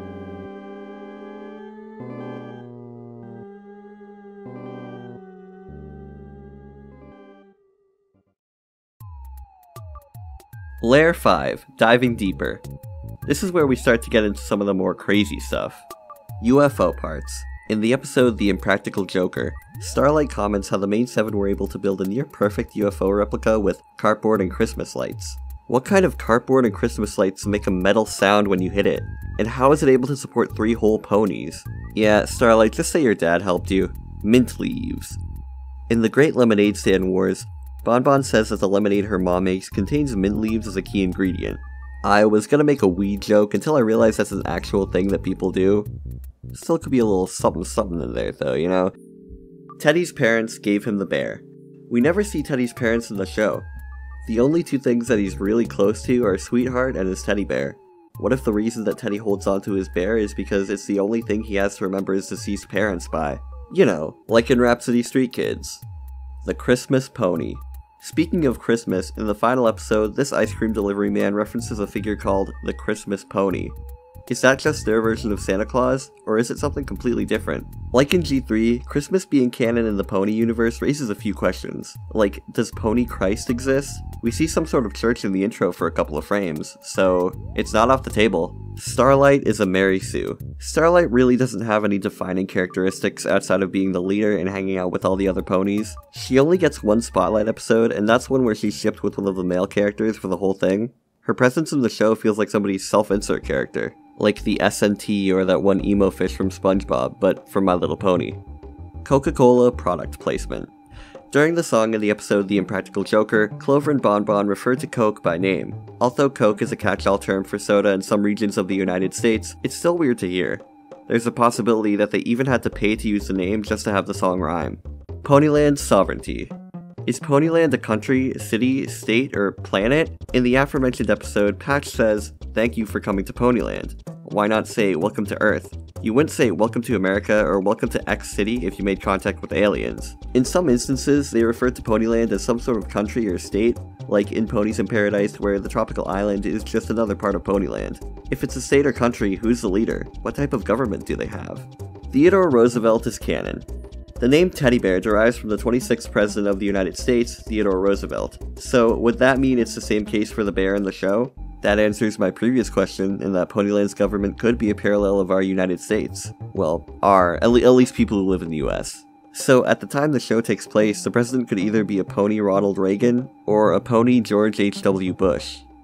A Nightmare on Elm Street 2 sunglasses. This is only so low on the iceberg because it's a reference to a horror movie, but the glasses that Lancer wears and roll around the clock look similar to the ones that Jesse wears during the iconic bedroom dance scene in A Nightmare on Elm Street 2, Freddy's Revenge. It's a coincidence, sure, but it could also be a hint at Lancer's sexuality. Shop Talk writers had a diaper fetish. In Shop Talk, Lancer and Ace are blackmailed with these embarrassing photos of them dressed up as babies. The way the scene plays out, lingering on them happily dressed up and indulging themselves in baby-like behaviors to get these two to drink their milk, and the way it ends with them getting... You know what, I'm not even gonna describe it. Just look it up for yourself. It feels wrong. Like, wow, I didn't know Sophie LaBelle worked on this show. Pony years versus human years. It's a mystery how old the characters are supposed to be. In some episodes, they're coded as teenagers, and others they're coded as younger kids. In Happy Birthday Sweetheart, she turns 10 years old, leading me to believe that there has to be some difference between the way ponies in the show age and the way that humans in our world age.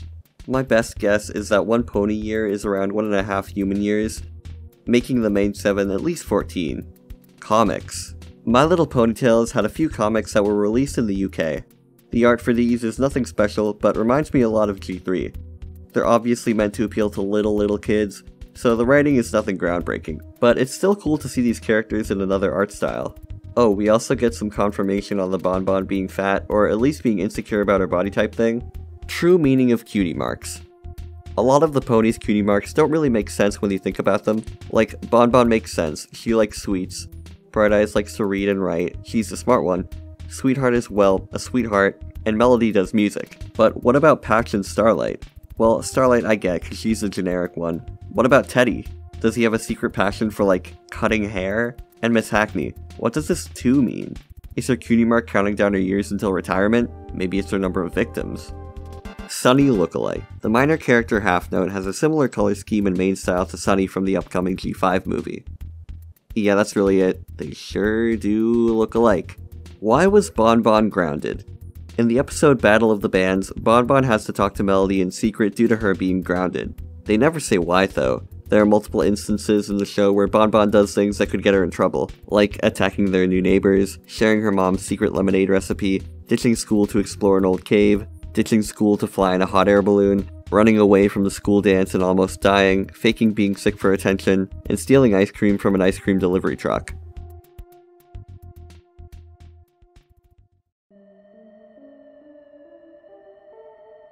Layer 6, Below the Iceberg. The second to last level. This is where we get into the more bizarre theories and headcanons for the show. Teddy and Sweetheart codependent relationship. Teddy and Sweetheart model a real-life abusive relationship. Teddy repeatedly causes trouble for Sweetheart and all of her friends, makes up for it occasionally to the point where Sweetheart can forgive him, and then goes back to being himself. It obviously wasn't their intent to portray them like this. I'm guessing they wanted Teddy to be a jerk with a heart of gold, but the way it plays out in the show makes it look like he's taking advantage of Sweetheart's, you know, sweetness. Clover is jinxed. In multiple episodes, people say that Clover always has good luck due to the clover on her cutie mark, but more often than not, it's the opposite. Clover is clumsy, always tripping and falling over, and all the episodes where good things happen to her, they actually make her life worse. She wins the concert tickets, but then gets wrapped up in a dilemma of having to choose which friend to go with. She gets a magical teapot that grants wishes, but all the wishes go horribly wrong. Maybe the reason her life is like this is because of everybody telling her how lucky she is. There's that old notion that if you say something good will happen, it's less likely to actually happen. That's probably the case with her, and her cutie mark is more of a curse than anything. Patch is delusional. This theory goes that Patch suffers from delusions or hallucinations of some kind, and as a result is the only one who sees any of the supernatural occurrences in the show. The glowing ponies and Squire's ghost are examples of this. She's also been shown to believe in UFOs and sea monsters. Maybe just an overactive imagination, maybe something a little bit darker. But if the glowing ponies and Up and Away aren't real, how did they survive the balloon trip? Maybe Patch didn't even get in the balloon at all. We see her have a fantasy sequence in the same episode, so it could be part of that. Arthur Precursor. So there's this show. This show came out in the 90s and features a cast of anthropomorphic animals. The main characters are supposed to be young kids, but have a weird level of independence that you don't see at their age. They're also voiced by relatively young actors. Of course, I'm talking about My Little Ponytails, but there are quite a few similarities to PBS Kids' Arthur. Along with the previously mentioned ones, there also happens to be an episode where the characters think somebody's getting married to one person who actually turns out to be their sister. A plot both shared by Sister of the Bride and the iconic gay rat wedding episode. I'm not saying that Arthur ripped off My Little Ponytails, but they do give me similar vibes. Or maybe Bonbon just sounds like DW, I don't know. The Coltonville Anomaly. This is a theory proposed by an anon on 4chan's MLP board, that the entirety of Ponyland that we see in My Little Ponytails is made up and the main 7 are actually G1 ponies who were trapped in there by some sort of villain. The Pegasi and Alicorn could have been other ponies trying to save them from this pocket dimension. If you think about it, a lot of the show's inconsistencies start to make sense once you consider the theory. Main characters based on Stephen King's It.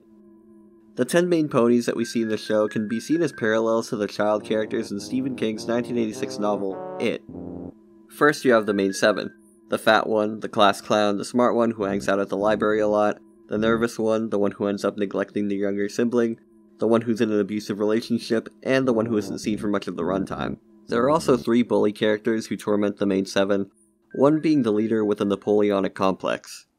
Fire escape slide. In the intro, the ponies slide down this slide to leave school. We never see it in the actual series, though.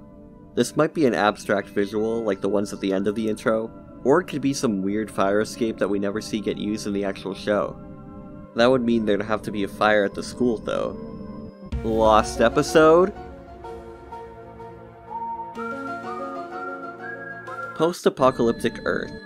There's actually a lot of evidence for this theory. Well, it obviously goes that My Little Pony Tales takes place in a post-apocalyptic version of our world where ponies happen to take over. In the show, things like telephones, guitars, pencils, etc. are made for human hands, not hooves. Teddy bears, and thus Teddy Roosevelt, exist, so that must mean the ponies know at least something about human history. And the most damning piece of evidence, in An Apple for Starlight, we see both a globe and a drawing depicting our Earth. Our Earth. In that same episode, they talk about the pony settlers and how they journeyed from some far-off place to what they now know as Ponyland.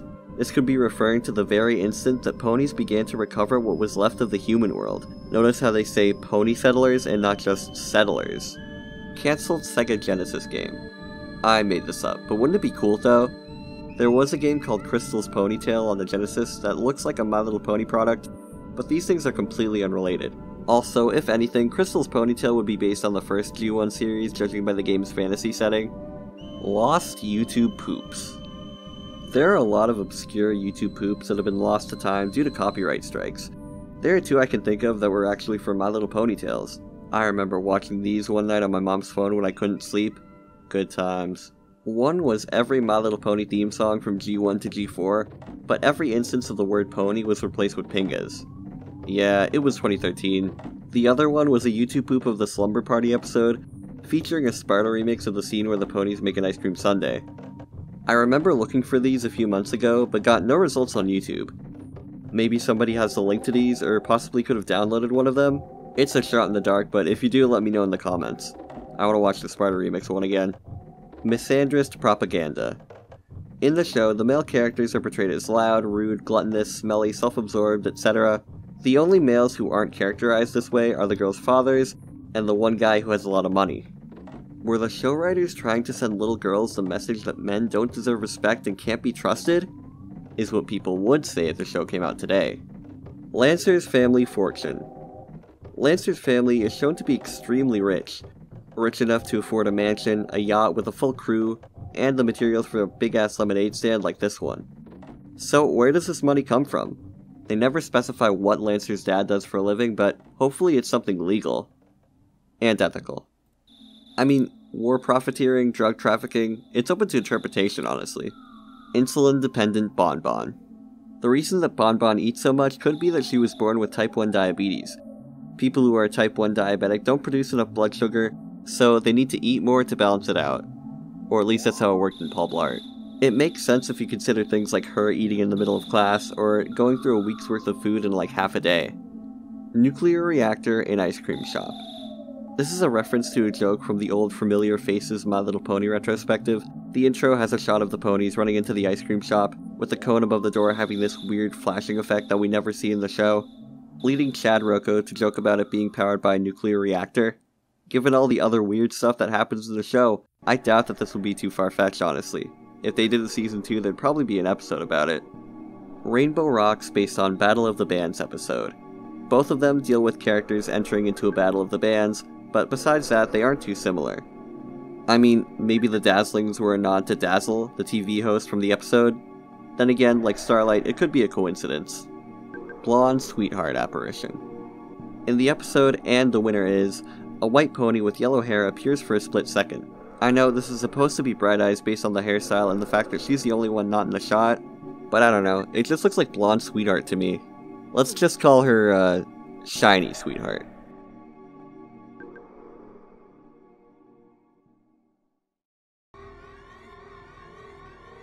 Layer 7. The Abyss. Abandon all hope, ye who enter here. Patch coma / death dream theory. This theory goes that Patch being saved by the glowing ponies was actually something her mind conjured up in the last seconds of life before she was devoured by sharks or drowned in the ocean. Every episode after Up, Up, and Away is either an extension of this dream or a version of her afterlife where she and Bonbon now reside. ShunksYT. ShunksYT refers to a green text post from 4chan's MLP board, which depicts Patch being tormented by a vision of Anon who lives in her closet. The post goes on to mention how Patch takes meds for hallucinations and has her lashing out at Bonbon for suggesting that Anon isn't real. At the end of the post, Patch goes to bed, only to find herself at the mercy of the green, faceless monster yet again. The Anti-Fim. This refers to a video by former YouTuber Brony Curiosity, where he places My Little Pony Tales in direct opposition to Friendship is Magic, the modern setting of Tales versus the abstract fantasy world of FIM. FIM's focus on the power of friendship versus Tales' focus on quote-unquote the persuasion of lust, and FIM being a beacon of hope versus Tales upholding the status quo of society. As somebody who's watched both shows, I really don't agree with the points he makes, but the video was also put out in 2013, so really, what are you gonna do? Lost Season 2. Production materials apparently exist for a second season of My Little Pony Tales. A few episode scripts as well as some rough animation can be found if you search hard enough online. I'll leave a card in the video as well as a link in the description if you guys want to see some of it. Main 7 represents 7 deadly sins. Pretty self-explanatory. Bonbon is gluttony because, well, obviously. Clover is envy, always wanting to be like her older sister. Melody is pride, having a high opinion of herself and letting it get to her head in the episode that plays the thing. Patch is wrath, always pranking her friends. Starlight is lust, due to her crush on Ace in the episode Just for Kicks. Sweetheart is sloth because in the Slumber Party episode she was the only one who actually wanted to go to sleep. It's a stretch, I know. And I guess Bright Eyes would have to be greed. Maybe instead of hoarding money, she hoards knowledge? Canon in G4 and G5. G4 takes place in a world with very little modern tech and all different types of ponies living together. G5 takes place in an Equestria with different types of ponies living apart and with 21st century technology. So what would an in-between of these two look like? I don't know. Maybe a late 80s inspired Equestria or Ponyland made up of only Earth ponies while other kinds of ponies are basically forgotten? Sounds familiar, doesn't it? That's right, every pony, we've got another iceberg. Over the course of this channel, I've covered generations 1, 3, 4, and beyond in their own videos. It only makes sense that we get around to My Little Pony's second, lesser-known generation. Generation 2 of My Little Pony released in the late 90s, and is mostly thought of as a failure, since it never got an animated adaptation, and nobody really remembers the toys from around that time. You know, it's relatively obscure. There's still an iceberg about it though, because of course there is. MLP fans, yeah, we're just like that. Today, we're gonna go over the My Little Pony G2 iceberg, thanks to Reddit user Lady Pangea, who compiled the iceberg, as well as helping me out with a few of the entries. Now, let's get right into it. Level 1. My Little Pony Tales Confusion.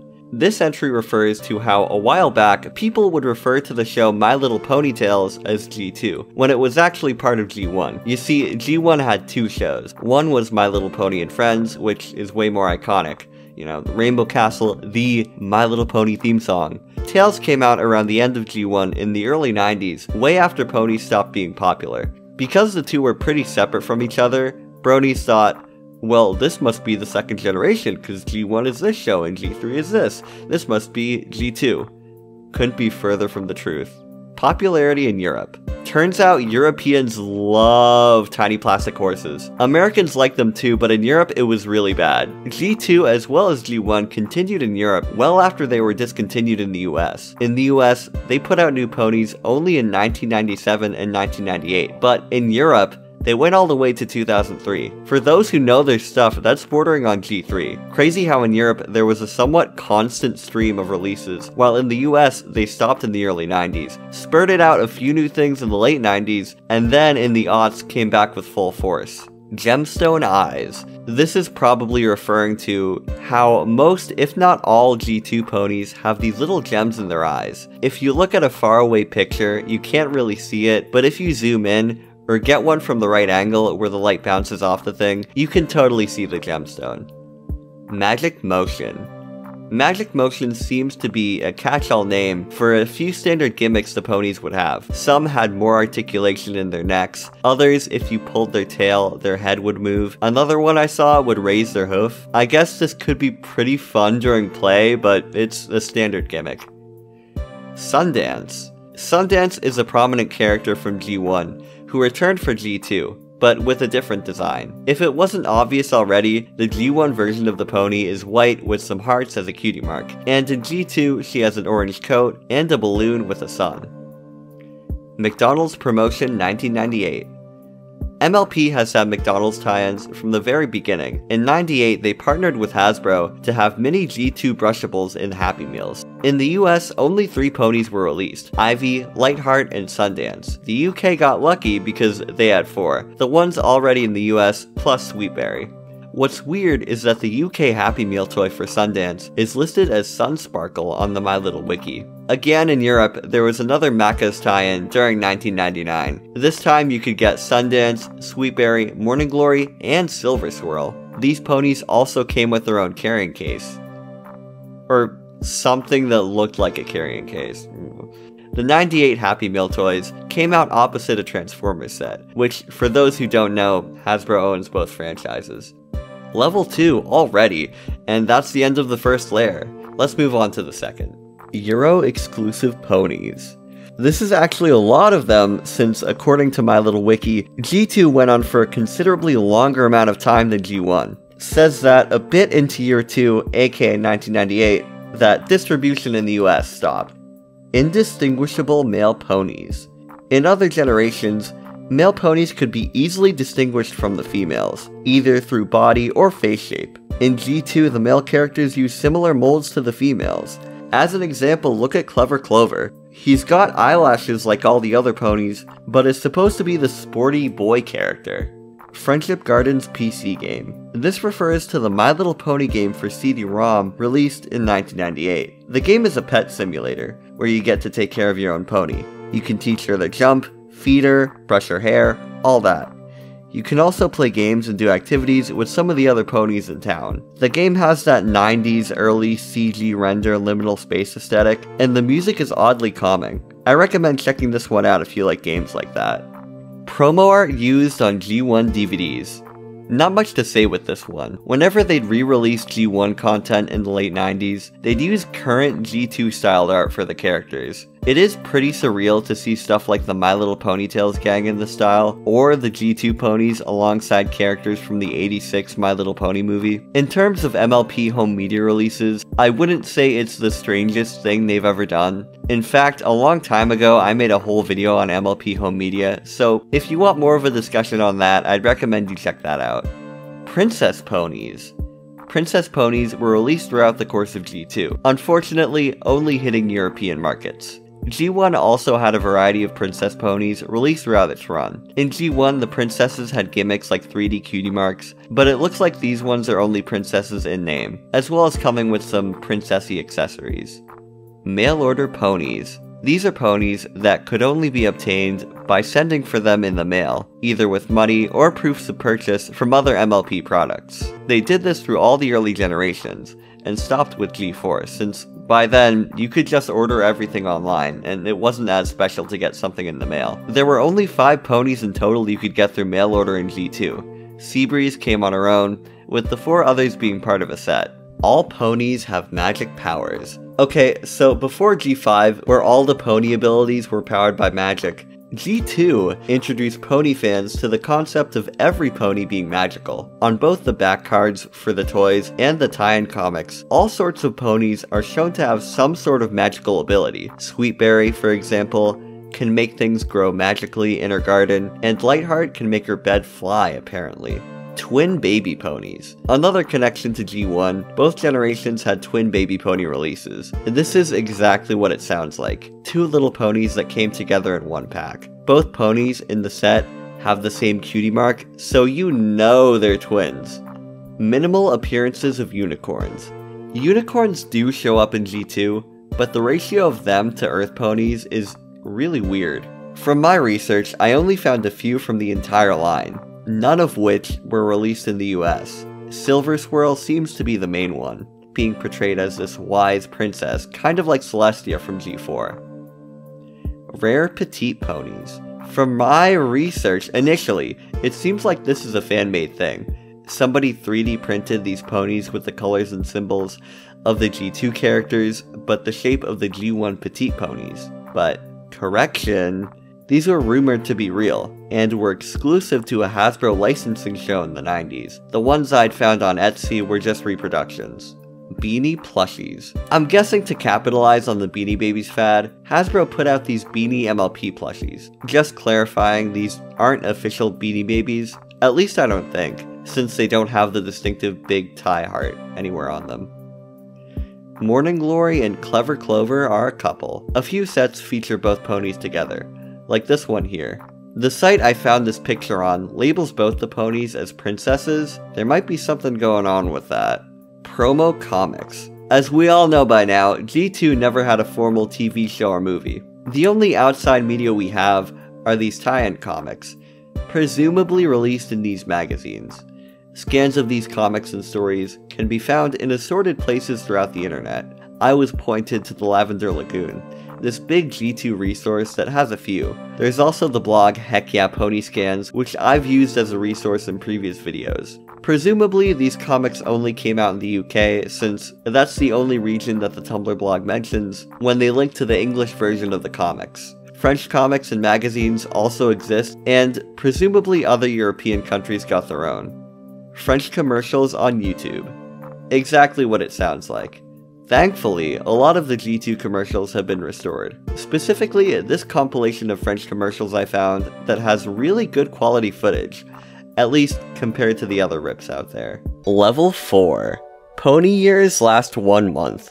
This refers to the PC game. In it, you set the birthday of your pony, and since, like the entry says, pony years are 1 month, every month on that day, you have a little birthday celebration. Hip Holly, aka Miss Gadget. I'm guessing this refers to the back card on this pony named Hip Holly.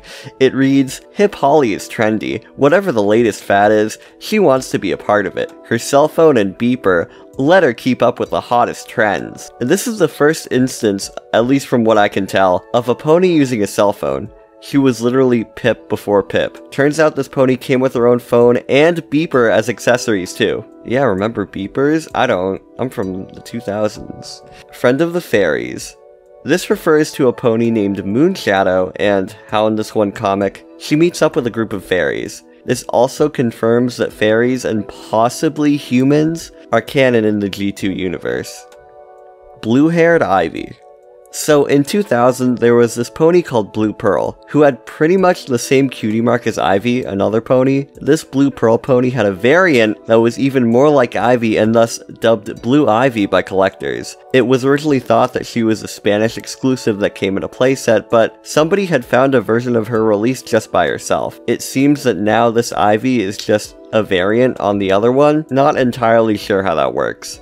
Princess Silver Swirl's Dragon Friend. We've already brought up Princess Silver Swirl. Her original release came with this green dragon guy. The dragon isn't given a name, but it's a popular headcanon that this is a G2 version of Spike. In G1, Spike was commonly seen as a companion to the princess ponies, and well, Silver Swirl is confirmed to be a princess, very similar to Majesty from G1, who Spike would mainly hang out with. Bam. Case solved, it's Spike. Cutie marks changing style. Now, by changing style, I thought this meant that throughout the generation they were using, like, a different design philosophy or something. No, this actually talks about how in certain sets, pony symbols will be different from the individual releases. Examples given are the Basket Surprise 2-pack and the Birthday Surprise pack with Lightheart and Sundance. Look for the rainbow proof on the hoof. This refers to a mark on the bottom of the pony's hooves. It's meant to show that the pony is official. G2 had very few recorded knockoffs, so I doubt that this would be a big thing, but G1 sure had a lot of ripoffs, so maybe this was just a precaution by Hasbro to make sure they had some mark of authenticity at the gate. Level 5. Japan exclusive keychains. MLP didn't really hit Japan until after G3, at least I think so, but there were some attempts to bring it over. Most famously Takara's My Little Pony adaptation from the 80s. There were also a few pieces of G2 merchandise released there in the 90s. It really is nothing special, just some plushes, I think, keychains, and a cell phone strap. Wow. Ponies in her family have this color eyes. First guess for this was how ponies who are sold together in family sets will have the same color eyes. I also presume you'd find this phrase on the back of some pony boxes. Dainty Dove's Sheltered Life. Dainty Dove is a pony whose back card and comic appearances let us know one thing and one thing about her. She really wants to get married. The back card story on her original release reads, Dainty Dove is the flighty one. Her head is always in the clouds, imagining romantic weddings. She loves to dress as a bride and magically make a sparkling ring to appear for her to wear. Her fixation on weddings could lead people to believe that she's sheltered and/or has a very traditional view of things. Talking/musical ponies. Musical ponies came out in 2002 and 2003. If you brushed their manes, they'd play a little melody. I'm not sure what mechanism they used for that, but it's a cool feature. They also came with these little plastic horns that you could blow into, like a mini saxophone or panpipe. Moonshadow is a night owl. Moonshadow is a pony who, from her backstory, is known to be mysterious. One of the comic stories has her walking alone at night when she comes across some fairies who take her on a little adventure. This entry could be referring to how she likely would be a night owl, since everything we know about her, she likes to take walks at night, and she isn't seen by people often, would lead us to believe so. Character name changes. A pretty self-explanatory one. If you go onto My Little Wiki to the G2 section and any specific character, you'll notice that their names throughout releases aren't consistent. For example, let's talk about Moonshadow again. In 1999, some packaging referred to her as Moonshine. There also is, again like we previously mentioned, Ivy and Blue Pearl, who are listed on the same My Little Wiki page. In fact, that could relate to the next entry. Reused cutie marks. This is a pretty common thing in pretty much every generation. Certain ponies would just have the exact same cutie mark with no explanation given. A little fun fact, they even did this on the keychains, with Sweetberry's cutie mark being used for Lightheart. Globetrotter flashcards. I was actually confused about this entry at first because there's actually a pony named Globetrotter, but this isn't about her. There were actually these flashcards with ponies at real-world locations released during G2. Level 6. Are Pegasi extinct? Here's our first big theory. There don't appear to be any natural Pegasi in the G2 universe. From any of the media we've seen, the closest thing is the unicorn ponies with magic wings, but A, they'd be alicorns if they were unicorns with wings, and B, it's highly debatable if these wings are actually naturally occurring, or they just poof them up. Gabrielle McKenzie is a voice actress who isn't really well known, but she's on the Iceberg because she voices pretty much every character in the Friendship Gardens video game, including the butterfly who shows you around everywhere. To our knowledge, she's the only voice actress to portray any G2 character, advertised next to the Sega Dreamcast. Now, I was very excited when I heard this entry because, if you don't know already, I've got a soft spot for that specific system. Now, G2 was on the market in the very late 90s, which was when the Dreamcast was coming over to America. Now, this refers to an ad from a European magazine that has G2 ponies right next to the newly released console. This is such an epic visual, unironically. The scan was published on a blog called Sun Sparkle and Rainbows, run by a Swedish collector dedicated to G2. Rare fakies. For those who don't know, fakies is a term used to describe bootleg/knockoff MLP products. Understandably, the G2 ones are exceptionally rare. You have the Sweetberry fakie released as part of a playset, and another in a box who's white. You've also got a few more like this Pegasus and some weird bald shiny ones. Sundance/Sunsparkle is the true heir of Ponyland. Sundance, or Sunsparkle, came in a special playset with this queen's throne. Could this mean she's a queen? Here we are, the final lair, level 7. G2 is in its own pocket dimension. I'm willing to believe this. I haven't seen any big theory videos about it, but it's been pretty much confirmed, I think, that G1, 3, 4, and 5 take place in the same continuity. But you know what doesn't fit in there? My Little Ponytails. And G2. It could be possible that G1 and G2 are so similar that they're together in the continuity, but that doesn't explain how there aren't any Pegasus ponies around. I wouldn't be opposed to thinking that G2 is outside the bounds of any other pony universe. There's clearly not enough lore to connect it to any other generations, so it's just here in this kind of limbo. Prototypes. Now, the prototypes for G2 are pretty well documented on Lavender Lagoon. First is this early prototype for Sunsparkle. Here she's made out of plaster, hand-painted, and noticeably bigger than her final counterpart. Other prototypes from this specific page include these baby ponies. This pink one was found on eBay and is assumed to be a version of Baby Honeyberry. A lot of the other prototypes just show up on shopping websites or at flea markets. They're not too interesting except for these two big fashion ponies and this blank prototype with a voice box. Dutch Story CDs. Now, this is another thing found on Sunsparkle and Rainbows. There were these storybook CDs published around that time, and are even available on YouTube to listen to. Huge thanks to the person who ripped these. Unfortunately, they're in Dutch, so I can't really speak on any of the plot, but again, it's cool that they were preserved. German audio cassettes. German audio cassettes are similar to the Dutch CDs. Unfortunately, these are so obscure that there isn't a lot of info about them, nor could I find any rips online. Unreleased playsets. The My Little Wiki refers to a few obscure, unreleased G2 playsets. The first is the Fairy Tale Tower with Petal Blossom. There would also have been holiday playsets featuring baby ponies. It's so obscure that information about it isn't readily available. And that is the My Little Pony G2 Iceberg. My big takeaway from this was how well documented all the stuff here is. I was genuinely surprised to find in-depth resources. Since, you know, G2 wasn't that popular, yada yada yada. Special shout out again to the My Little Wiki, Lavender Lagoon, Sunsparkle and Rainbows, and the G3 Fandom Wiki. Yeah, a fandom wiki page that's useful, can you guys believe it? But that's it for me. Before I sign off, I just want to give a special shout out to my Yak2 supporters on Patreon.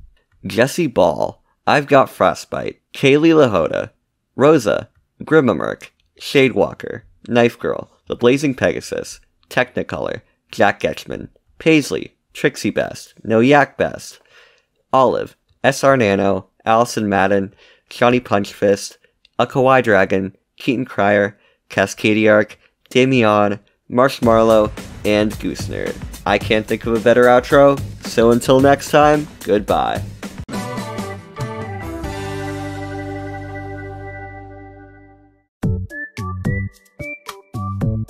Well, I guess it's time for another iceberg. Today's iceberg is going to be all about the third generation of My Little Pony.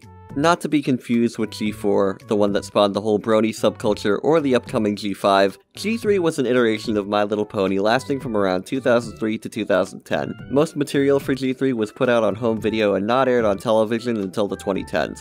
Notable specials and shorts include The Princess Promenade, Pinkie Pie and the Ladybug Jamboree, Newborn Cuties, and A Very Minty Christmas. In the heyday of the brony fandom, people liked to disregard G3 a lot because it didn't live up to the quality that G4 or Friendship is Magic had.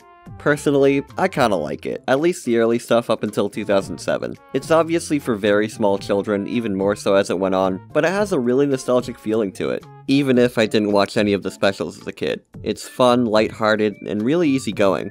Don't go into it looking for anything deep, but if you're one of those people with a fondness for quaint little kids media, you might want to give it a try.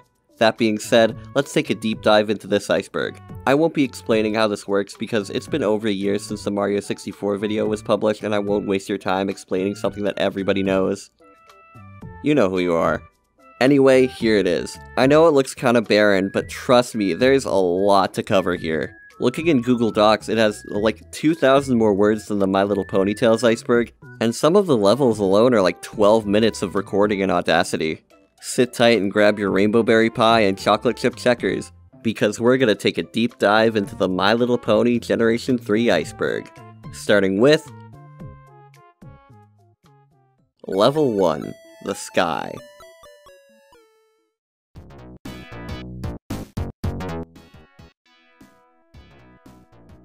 Let's start off with Layer 1. I mean, realistically, where else would we? This layer encompasses everything that your average fan of My Little Pony might know about G3, plus some other minor details.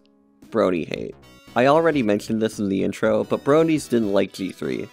They didn't like most of the earlier generations, but G3 was the one that a lot of people downright hated. Mostly because it wasn't made with adults in mind. If they didn't personally enjoy it, it had to be objectively bad. Rainbow Dash always dresses in style. This refers to a line in the G3 theme song and also the personality that Rainbow Dash had in G3, which is almost the complete opposite of her G4 counterpart. In G4, Rainbow Dash is a sporty Pegasus who loves to fly. In G3, Rainbow Dash is an Earth pony who speaks in a British accent and has an interest in fashion. If anything, the G4 version of Rarity is closer to the original Rainbow Dash than the version of her in G4. Webisodes. In 2009, a couple of webisodes were released as part of G3.5, which simplified the character designs and changed up a few of the characters' personalities. There are only two, being Sweetie Belle's Gumball House Surprise and Pinkie Pie's Ferris Wheel Adventure. There's no record, at least to my knowledge, of these being available online, only on DVD. So, my little wiki could be lying about that, or inaccurate, or I could be dumb. Returning ponies. This is gonna be a thing in every Iceberg that isn't about G4. G3 had a few ponies that were carried over from G1, which was the original version of MLP from the 1980s. Minty, Applejack, and Twilight are a few. The main 6 ponies in G4 are all based on G3 ponies as well, with obvious changes in character design and in personality. Other characters like Sweetie Belle, Scootaloo, and Cheerilee also come back from G4 and are the closest to their G3 counterparts. In both G3.5 and in G4, Sweetie Belle and Scootaloo are significantly younger than the rest of the main characters. Cheerilee is a schoolteacher in G4, playing a maternal role for the two. This is a carryover from G3 when Cheerilee was Scootaloo's older sister. This also spawned the fan theory that Cheerilee was Scootaloo's real mother, and had to give the baby away for whatever reason. Similar to the Sweetie Belle being Rarity's daughter theory from the first Iceberg I did. Those aren't the only G4 ponies who share names with G3 ones, but if I listed all of them, we'd be here all day. The only pony from G3 that you can say is coming back for Generation 5 is Alphabeetle, who in G3 looked like this, but in G5 looks like this. There are also 3 ponies with Sunny in their name, Sunny Days, Sunny Salsa, and Sunny Sparkles. So you can take your guess for which one, if any of them, that Sunny Star Scout is based on. Newborn Cuties. Newborn Cuties is a spin-off of G3.5, which is itself a spin-off of G3. In Newborn Cuties, the characters are aged down to be infants. The shorts for this line of ponies are noticeably low quality, with cheap flash animation, and voice actors who are probably just the producer's kids that they dragged on to be in them. Minty Pie. Minty Pie refers to a ship between the characters of Minty and Pinkie Pie. The two are commonly seen together, like in Come Back Lily Lightly and A Very Minty Christmas. Their close friendship leads a few people to ship them together, and I don't object to it, I think they're cute. Cutie Mark origins. From Generation 1 to Generation 3, the symbols on the pony's flanks didn't have a name. They were either called just that, symbols, or rump designs. Generation 3 was the first instance of the term cutie mark being used for the symbols, which in G3 is fun and catchy and works with the girly branding, but it's kinda questionable in G4, being as high fantasy and lore heavy as it is. G3 style crossover ponies. In the late 2010s till now, Hasbro started making these crossover ponies as collector's items, with properties like Transformers, Dungeons & Dragons, and Stranger Things. Though some are made in the style of G1, a few of these resemble the G3 models more, like Plasmine, the Ghostbuster pony. Bet you can't make a face crazier than this! This is a line from the episode Too Many Pinkie Pies, from G4, where that version of Pinkie Pie morphs her face into the G3 design for a quick gag. Possibly as a knock at G3, since again, fans of G4 really didn't like it. Gibberish names. If you go onto any database for G3 ponies, you'll start to notice that a lot of the names don't make sense. G1 names are stuff like Fizzy, Cotton Candy, Wind Whistler, and Bowtie, just cute stuff. G4 names are like Sunset Shimmer, Trixie Lulamoon, fancy cosmic sounding names, or more often stuff with a first and last name like Lara Heartstrings or Photo Finish. But G3 names? Let me read you some of them. Bebop, Bright Sprightly, Blushy, Cheerilee, Fluffaluf, Giggle Bean, Goody Goody, Guava Lava, Hokey Pokey, Hula Lula, Jolly Lolly, Keen Bean, Lolly Giggle, Loop-de-da, Pinkie Pie, Romperoony, Razzaroo, Swirly Pop, Tinka Tinka 2, Toodaloo, Tralala, Twirlarina, Wish-a-Whirl, and Zipsy. There are a lot of names that are normal in G3, but those stand out just because there are so many of them. And a lot of these characters I listed here are protagonists in the specials and shorts. And that's not a bad thing. I'm kinda kissing G3's flank in this video already, but as somebody who makes OCs, I love it whenever people take the opportunity to give characters just the stupidest sounding names, like the guys from Hell of a Boss, or something else I forgot I was gonna bring up. Santa Claus is canon. I already talked about this in the first Iceberg, but the ponies in G3 celebrate Christmas, meaning that Jesus in some form exists in the pony world. I doubt it's Pony Jesus though. Since Santa Claus is implied to be human, and as we'll see, a lot of the ponies' names are based on real-world foreign locations. G3 probably takes place in our world, meaning that there would be human Jesus. Now that I mention it, G3 taking place in the real world, or like, being in the same continuity as G1, which also took place in the real world, that should have been its own entry. G4 voice actors. Yeah, another one that was also on the My Little Ponytails iceberg. Though some My Little Ponytails voice actors had minor roles or cameos in G4, a lot of the cast in Friendship is Magic are direct holdovers. Tabitha St. Germain, who voices Minty, also did the voice for G4's Rarity, Princess Luna, and Derpy. In fact, Derpy's voice in a few appearances was modeled after Tabitha's performance as Minty. Kathleen Barr, who played Kimono, as well as doing voiceovers for G3, voiced Trixie in G4. Kelly Sheridan, who played Cheerly, went on to voice Starlight Glimmer in G4. Andrea Libman, Brian Drummond, and one more we'll get to later also had roles in both versions of MLP. Watching it do what? This is a line from the movie A Twinkle Wish Adventure, where the mayor of Ponyville mentions how she's watching her figure, and Sweetie Belle replies with, "Watching it do what?" This got shared around a few times, not to the effect of anything like the volcano scene from My Little Ponytails, but I've still seen it in a few places. I guess this might make some people lighten up towards G3.5, since it's a pretty funny joke, but the movie it comes from is one of my least favorites. People like to make fun of G3 and say it's made for babies, but Twinkle Wish Adventure is literally made for babies. It's so bad. Level 2, Tip of the Iceberg. G3.0 versus Core 7. People split up Generation 3 into two parts, G3 and G3.5, but it actually has 3 phases. In around 2006, the tie-in shorts started to focus around these 7 ponies exclusively. Pinkie Pie, Scootaloo, Toolaroola, Rainbow Dash, Sweetie Belle, Cheerly, and Star Song. This phase of G3 was relegated to shorts, with 2 of those, Pinkie Pie's Special Day and Rainbow Dash's Special Day, being clip shows. This set of characters would also be the main set of ponies used in G3.5. Hawaiian pony names. We've already talked about Hula Lula, but there are some other ponies with names based on the Hawaiian language. Aloha Pearl, Luau, and Honolulu are 3 examples. Butterfly Island itself, the Pegasus homeland, is also modeled after Hawaii and other Pacific islands. And you've got other ponies like Coconut Cream, Coconut Grove, Pineapple Paradise, and a ton with palm trees for cutie marks. G3 actually had a lot of foreign inspiration for their ponies, as we'll see later down the iceberg. Some of them were more popular than others. Spike voiced Rarity. Another returning actress for Generation 4 was Kathy Westluck, who voiced Rarity the Unicorn in G3. In the G4 TV series, she voices Spike the Baby Dragon, a character who has a crush on a unicorn named Rarity. Could this be a subtle nod by the casting director or something? Probably not, but it's fun to think about. Daisy Joe the Cow. There's a pony named Daisy Joe who also appears in a few specials as a background pony, and who I happen to own a figure of. In Generation 4, one of the cows in the episode Applebuck Season goes by the name of Daisy Joe, another reference to G3 among the many others in the G4 series. Animation style change. This actually isn't about G3.5, but more about how the animation in G3 went from solid colors to a more shaded look as it went on. Sort of like all those Disney DVD covers, but in motion. The animation in the first few specials is actually really fluid for some reason, like in A Charming Birthday. Spike's full name. Spike the Dragon is a recurring character throughout the entire My Little Pony franchise. He appeared in G1, G4, and arguably in G2, but they never specified who this unnamed dragon was supposed to be. In G3, Spike plays the role of a wise old royal dignitary. His full name is Master Kenbroth Killspot and Heathspike. It's not really an unknown piece of trivia, he says it like 7 times, but it's interesting. Do you think the Spike in G1 or G4 has the same name? G1 Spike was raised to be a member of the villain T-Rac's evil army, and G4 Spike was hatched by the unicorn Twilight Sparkle, so it's less likely. First 50.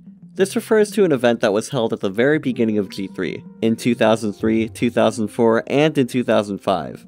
The first 50 of every different pony off the production line would be auctioned off by eBay in partnership with Hasbro. This was way before they were available in stores, around a couple months. These first 50 edition ponies go for significantly more at resale and came with special certificates and stickers. The promotion included around 38 ponies over the 3 years, including ponies like Minty, Kimono, Rainbow Dash, and Thistle Whistle. Nintendo console games. To the dismay of a lot of fans, G4 was the only version of My Little Pony to receive video games on any official home console. Well, handhelds, but you know. Those being the Game Boy Advance game based on the Runaway Rainbow, and Pinkie Pie's Party on the DS.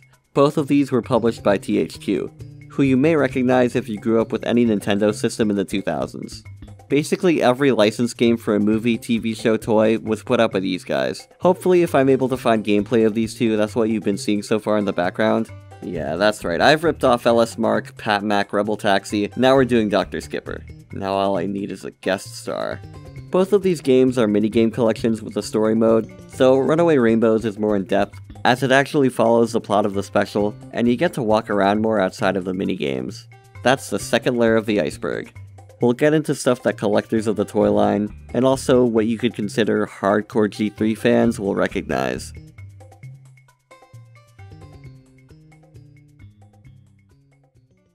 Level 3.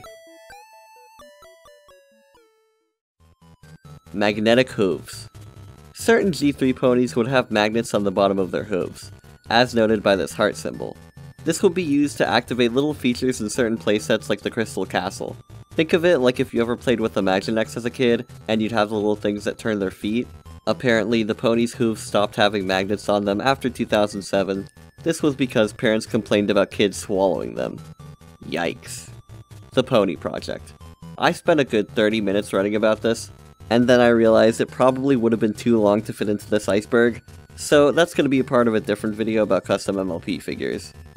All you need to know, it's an art exhibition charity auction thing with big 18-inch fancy pony statues. Minty's socks. The character Minty is shown to have a lot of socks. It's never known why she likes socks so much, but the Unsolved Mysteries section on the My Little Pony G3 wiki says that it could be because she got a pair of green socks for Christmas one year, giving her a reason to love both socks and the color green. Starcatcher Trans Pride. Oh great, here she goes with this again. Starcatcher is a Pegasus pony that appears in Dancing in the Clouds, Friends Are Never Far Away, and A Very Minty Christmas. Her color scheme of white, light pink, and light blue is similar to the transgender pride flag designed by Monica Helms in 1999. In the storybook Belle of the Ball, Starcatcher is incorrectly labeled as a boy.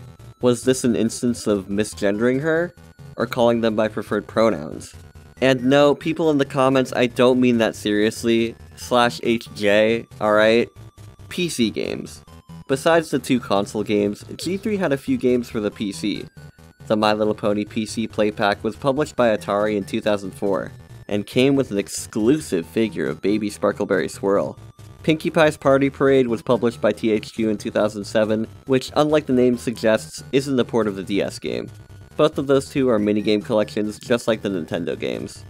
Prototype Pinkie Pie in 2003 magazine. Although Pinkie Pie, as the name suggests, is pink in all of her media appearances, one My Little Pony magazine available in 2003 shows what could possibly be a prototype model for the character. The hair color seems to be the same, but instead of pink, her coat is purple.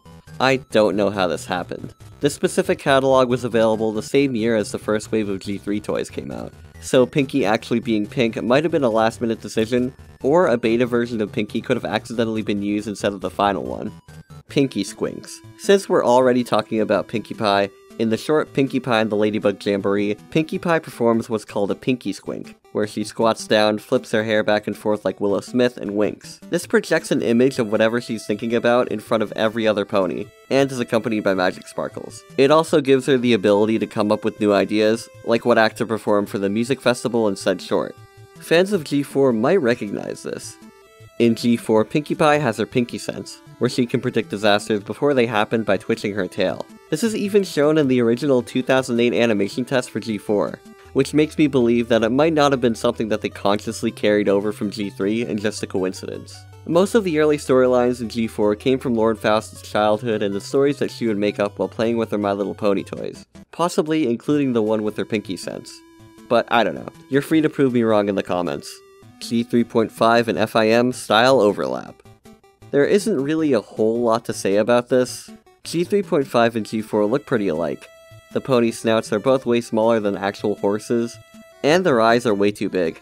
Again, going back to Lauren Faust, this overlap could have been because Hasbro gave her notes on what they wanted the ponies to look like. Either that, or it was just her art style.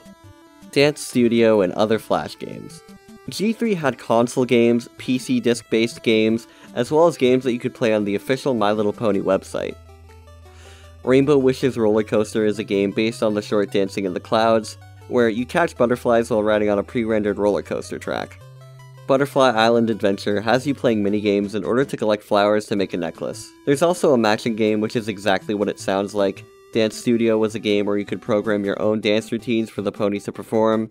The dance one is the most notable because there was a user on TikTok in 2020 who would use the Dance Studio game to make ponies dance to popular songs like WAP by Cardi B and Megan Thee Stallion. Comic books.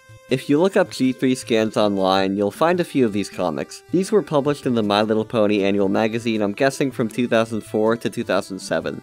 As much as I'd like to go into excruciating detail about them, these are kinda hard to come by online, only on a few Tumblr blogs which don't really give any information on who wrote them or did the art. That's a shame, these are some of my favorite pieces of G3 media. They're not laugh out loud funny or all that interesting, but they have some cute moments. And I really like the art style that they go for. There's one where the ponies go sledding and Rainbow Dash eats, one where Pinkie Pie becomes the muse to this unicorn painter, one where Fizzy Pop tries to walk on a homemade tightrope, one where Rainbow Dash teaches the other ponies how to paint, and one where a few ponies have a tea party, with all the others making excuses not to eat this one's food. If you want to read these, I'm going to link all the ones I found in the description. Other than that, there are other ones I can assume you can find by buying the actual physical magazines. Ethan Tove's orchestral arrangements. Ethan Toves is an American composer who arranges pieces for concerts as well as other media. According to the About page on his website, most of his music is inspired by themes of nature or childhood. Being a big fan of MLP, he's composed several fan songs as well as orchestral and choral arrangements for most of the songs from G3. These are all super good, and again, I'm gonna link his channel in the description so you can listen to them. G3 getting this much love isn't something you see often, especially something as cool and professional as this. Comic-Con exclusives. Before G4 took off and we got SDCC exclusive figures like the official Derpy Hooves brushable, Hasbro put out a few Comic-Con exclusives for collectors in the late 2000s. This, as well as the Pony Project, kind of goes in line with the vinyl art scene that started to get big in the 2000s. Fans of Rebel Taxi will kinda know what I'm talking about. Vinyl figures now are seen as cheap, bottom-of-the-barrel collectibles for normies, but back in the 2000s and early 2010s, specially designed vinyls were a big thing among artists. Ponies that were made include a ninja pony and 2 superhero ponies. You also had ponies with designs inspired by graffiti art, and a solid black and white pony, with symbols all over the coat. These all came in these square collector boxes that we'll see later down the iceberg when we talk about a different convention. Surprisingly, they're not that expensive, only going for around $50 on eBay. Alright, level 3 is over, but that doesn't mean we're completely into the depths. Layer 4. This level, surprisingly, still has things that people with somewhat of a passing knowledge on G3 will recognize or understand. But we're getting a lot more deep cuts here. 3D cutie marks. Ponies with 3D symbols is something that Hasbro experimented with starting in 2005 and ending in 2007. These were under 2 lines, Dream Design ponies and Crystal Design ponies. The crystals were different from the others in that their cutie marks were translucent. 29 ponies were released under both lines, with most of them being crystals. Pinkie Pie's mother. Ugh, I hate your mom. Dun dun dun, JK, she's a MILF. Can we have a sleepover? No, I don't wanna your mom. JK, she's a MILF. Yeah. But yeah, Pinkie Pie's mom appears in Newborn Cuties. She has a Karen haircut. Minty falls to her death. This refers to a scene in A Very Minty Christmas where Minty falls out of a balloon before being saved by some Pegasi. This is probably the most intense moment in all of G3, along with the waterfall scene from Runaway Rainbow. There could also be a theory that Minty didn't get carried away in time and is now in a coma or something. The world's biggest tea party. According to Wikipedia, quote, My Little Pony Live, The World's Biggest Tea Party, is a 2006 musical based on the My Little Pony franchise by Hasbro. The musical is produced by the VEE Corporation under the direction of Richard Thompson and Vincent Egan. The musical first began in October 2006 and later concluded its performance in 2008. The musical was released on DVD by Paramount Home Entertainment on September 16, 2008, and was filmed at the Kodak Theater. All shows were performed to a pre-recorded soundtrack. End quote. The show was performed using these uncanny looking MLP mascot costumes. And not only did it have most of the pony characters from the 03 to 06 run of specials, but it also featured some Ladybug characters, Spike the Dragon, and the 3 Breezy ponies, Zipsy, Tralala, and Tiddlywink. Since they were smaller, the Breezies were performed by puppeteers on sticks from behind whatever this is. The show had a simple plot, with the ponies being bored and deciding to throw a big tea party. Most of the show's songs are original, with some being borrowed from the specials and shorts. Unicorn Cheerilee. Cheerilee is a character that appears in every iteration of G3, but she did change species when the Core 7 reboot came out. In The Runaway Rainbow from 2006, Cheerilee is one of the 4 crystal princesses who needs to raise the rainbow and serves as a mentor to Rarity, who has to teach her to use the magic wand. One thing that carries over from every version of Cheerilee, even in G4, is her having this sort of mentor role which I mentioned earlier. In G3.5 and the Core 7 shorts, she likes to tell stories, and in G4, she's Ponyville's resident school teacher. Anthro Figures. This refers to the Ponyville line of ponies and playsets released in the late 2000s. Though most of the ponies are smaller versions of their G3.5 figures with molded hair, a few of them wear clothes and stand on 2 legs, like this Sing and Dance Star song and the Sweetie Belle figure in the Cafe Sweet Shop playset. This isn't the only time that MLP would do anthropomorphized ponies. In 2020, during G4.5, Hasbro made the Smash and Fashion line of ponies that stood on 2 legs and could wear clothes that came in these little surprise bags. My Little Pony Fair. My Little Pony Fair was an event that was held from 2004 until 2019. The first one was held around August 2nd to 3rd, possibly in line with International Pony Day, which is August 1st.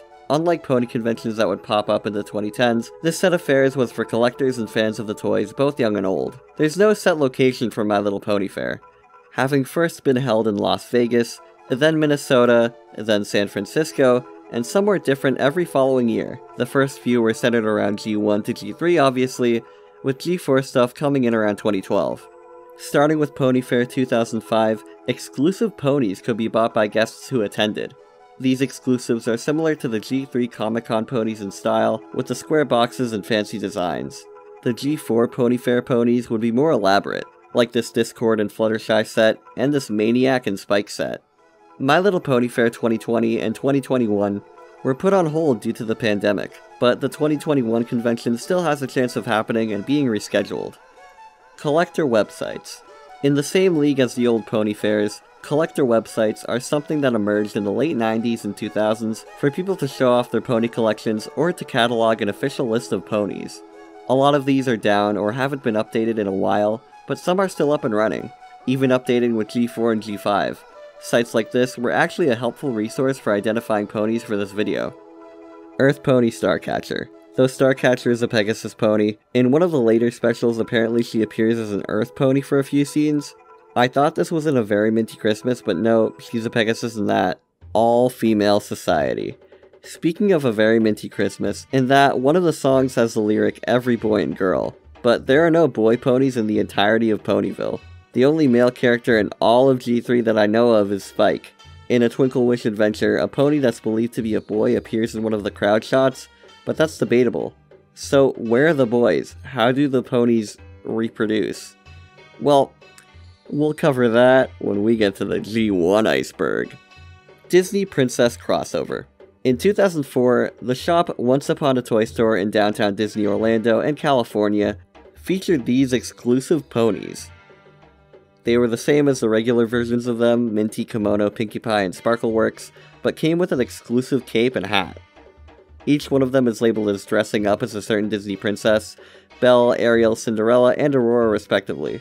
These were also available through Disney's mail order service, and now go for around $50 mint in box. Fiesta Flare. This is an interesting one. Fiesta Flare is a pony that appeared in the short Pinkie Pie and the Ladybug Jamboree. Unlike other ponies in Ponyville, she speaks in a Latin American accent. Allegedly this, combined with her name and the fact that she plays the maracas, led her not to get a toy made of her. It's speculated that Hasbro might have thought her character was a stereotype of Mexican people, and didn't want the toy to cause any controversy. Some even like to theorize that the maracas on her cutie mark were repurposed into candy apples, and she was creatively renamed and re-released as, get this, Candy Apple.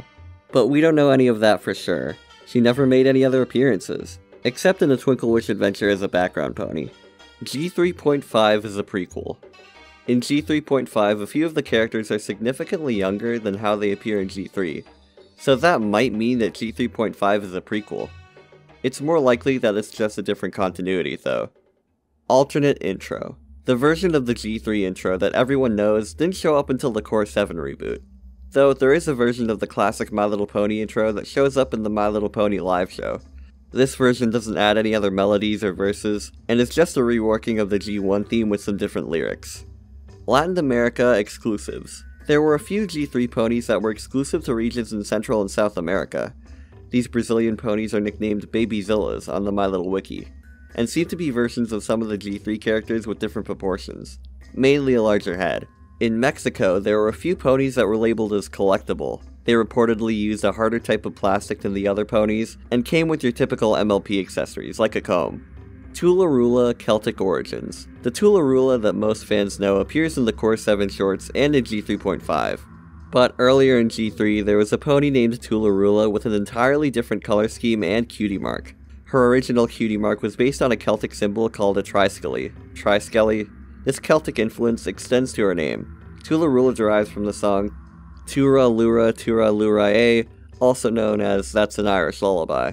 In her later redesign, the swirls on her symbol were repurposed to be drawn by a paintbrush. Dragonite. Whimsy Weatherby is a dragon character who appears in a Twinkle Wish adventure. She has the ability to change the weather with her breath and serves as a special's antagonist. According to the trivia page for G3 on TV Tropes, she's sometimes referred to as Dragonite, due to her appearance and the fact that she's a dragon. When I read this for the first time, I thought this was talking about a pony with a similar color scheme, but no. Plug and play game. Plug and play TV games were all the rage in the 2000s. Just plug the game into the AV port, then play. Simple as that. I always wanted the SpongeBob one as a kid, but what I eventually ended up with was this Namco one that we got like years later. Anyways, the game featured an exclusive pony named Puzzlement, and was, get this, another minigame collection. Players would have completed tasks around Ponyville in order to earn puzzle pieces that they would then have to use at the end of the game to make a puzzle. The game also had voice clips from the actors including Kathleen Barr, Andrea Lindman, and Tabitha St. Germain. It's cool that they made one of these, and I want to see if I could ever find it someday, but compared to all the other neat plug-and-play consoles, this one looks super lame. Would it have bothered them that much to make this thing a pony's face, or the logo, or even like a horseshoe or something interesting? It's just a boring patch of grass. Ribbons and Hearts. Ribbons and Hearts, not to be confused with Baby Ribbons and Hearts from G1, or Ribbon Heart from G4, is the name of an unreleased pony that would have been released for Breast Cancer Awareness Month. Though it was never sold at any convention or event, it reportedly showed up at an eBay auction in 2010, and was sold in China. Another thing to note was the pony also has a 3D cutie mark, like the ones I mentioned earlier. And yes, before somebody comments, I know that they had 3D cutie marks in G1. Desert Rose Salami. Desert Rose is a pretty unremarkable G3 pony. She had a background role in Dancing in the Clouds, A Very Minty Christmas, The Princess Promenade, and Twinkle Wish Adventure. She appeared in a storybook, a few pieces of merchandise, and this. This My Little Pony branded salami, or Meatwurstie, or Medwurst, or whatever, it's fake, but it fooled me. The idea that in the Netherlands, the text on the package is Dutch, there was once My Little Pony branded lunch meat isn't the craziest thing to believe, but not only does looking up My Little Pony salami in English and in Dutch yield only one result for this image, and no other instances of pony meat, it's painfully obvious that this is photoshopped. I mean, look at this. I even put this meme featuring the image in the first My Little Pony iceberg under the guise of it being real. But if it was real, this would be way further down the iceberg. Speaking of, let's move on to the 5th layer.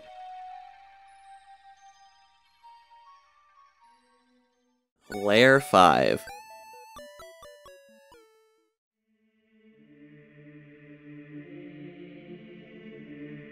More of the same on this layer, except you can start to see more crack theories and more obscure information pop up. If you couldn't tell, we're getting pretty deep. Green-haired Minty concept art. Minty originally was one of the main 6 ponies in the 1982 run of the My Little Pony figures, designed by Bonnie Zachary. There, she had a green coat, white hair, and blue eyes.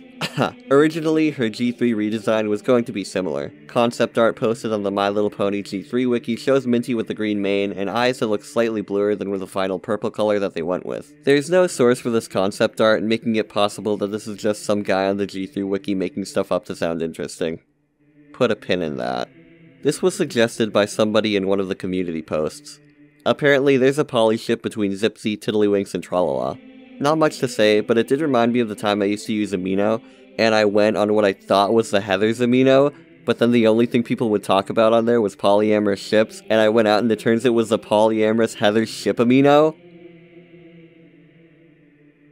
Pink is a language. In the Twinkle Wish Adventure movie, Pinkie Pie is able to talk with a group of butterflies who show her the way to Whimsy's hideout. When asked how she's able to do this, she says that she can speak Pink. Again, a pretty funny joke in a not-so-good movie, but yeah, Pink is a language. Ponyville is an LPS ripoff. I don't know much about LPS, so don't crucify me if I get anything wrong about this. Littlest Pet Shop was a toy franchise that began in the early 90s and is still going today. The 2005 relaunch of the franchise is the most culturally relevant, having spawned a large community online in the 2010s. In the late 2000s, the franchise was incredibly popular. As somebody who grew up in that era, I should know. Tiny animal figures with big eyes that inhabited these elaborate high-concept playsets. Around this time is when the Ponyville line of MLP toys came out, which featured, get this, tiny pony figures with big eyes that inhabited these large, elaborate high-concept playsets. So, would this mean that Hasbro was ripping off their own toy line? Again, one for the G1 Iceberg, and later down here, Hasbro doesn't have an original bone in their body when it comes to marketing the MLP franchise past the 80s. That's What I Love About Christmas, alternate version. That's What I Love About Christmas is a song that's sung by Minty in A Very Minty Christmas. The song has an alternate version that's sung by Kathleen Barr in the end credit, while the original version that Minty sings is performed in character by Tabitha St. Germain. The end credits version is infinitely better, having different lyrics and actually staying on beat with the song. The original, Minty just sing-talks more than she actually sings. It's from Paris. This is a line in the clip show short Rainbow Dash's Special Day. In it, the other ponies get Rainbow Dash to come outside by telling her she has a package from Paris, France. Further cementing my theory that Ponyland is part of our world, the way it is in G1. Cookie censorship. This refers to a change made to the Core 7 MLP intro between G3 and G3.5. In the G3 version, Sweetie Belle holds out a plate of cookies that she baked for the other ponies. In G3.5, the cookies are replaced by fruit. I'm gonna guess that this was to promote healthy eating. You can't really get mad at it, but it's such a weird minor detail that they bothered changing. Looks like Michelle Obama couldn't even leave Ponyville alone. Blind bags. Late in G3.5, Hasbro started putting out these blind bags. You could get both opaque and transparent miniature ponies, as well as these mermaid ponies, which are exclusive to them. These are similar to the ones that they did early in G4 and continue to do even now with these miniature pony life and upcoming G5 ponies. While writing this, I was gonna go on a mini rant about blind bags and mystery surprise toys, but just like the Pony Project, that's gonna be its own video, because trust me, I've got a lot to say. G3.5 narrated by Core 7 Cheerily. This is a theory that G3.5 and the stories that happened in that era are actually being told by Cheerily from the normal G3. This would explain the more lighthearted and simple nature of the stories, like Twinkle Wish Adventure. Although, the voice actress who narrated the movie plays the mayor, not Cheerily. Anna Kummer.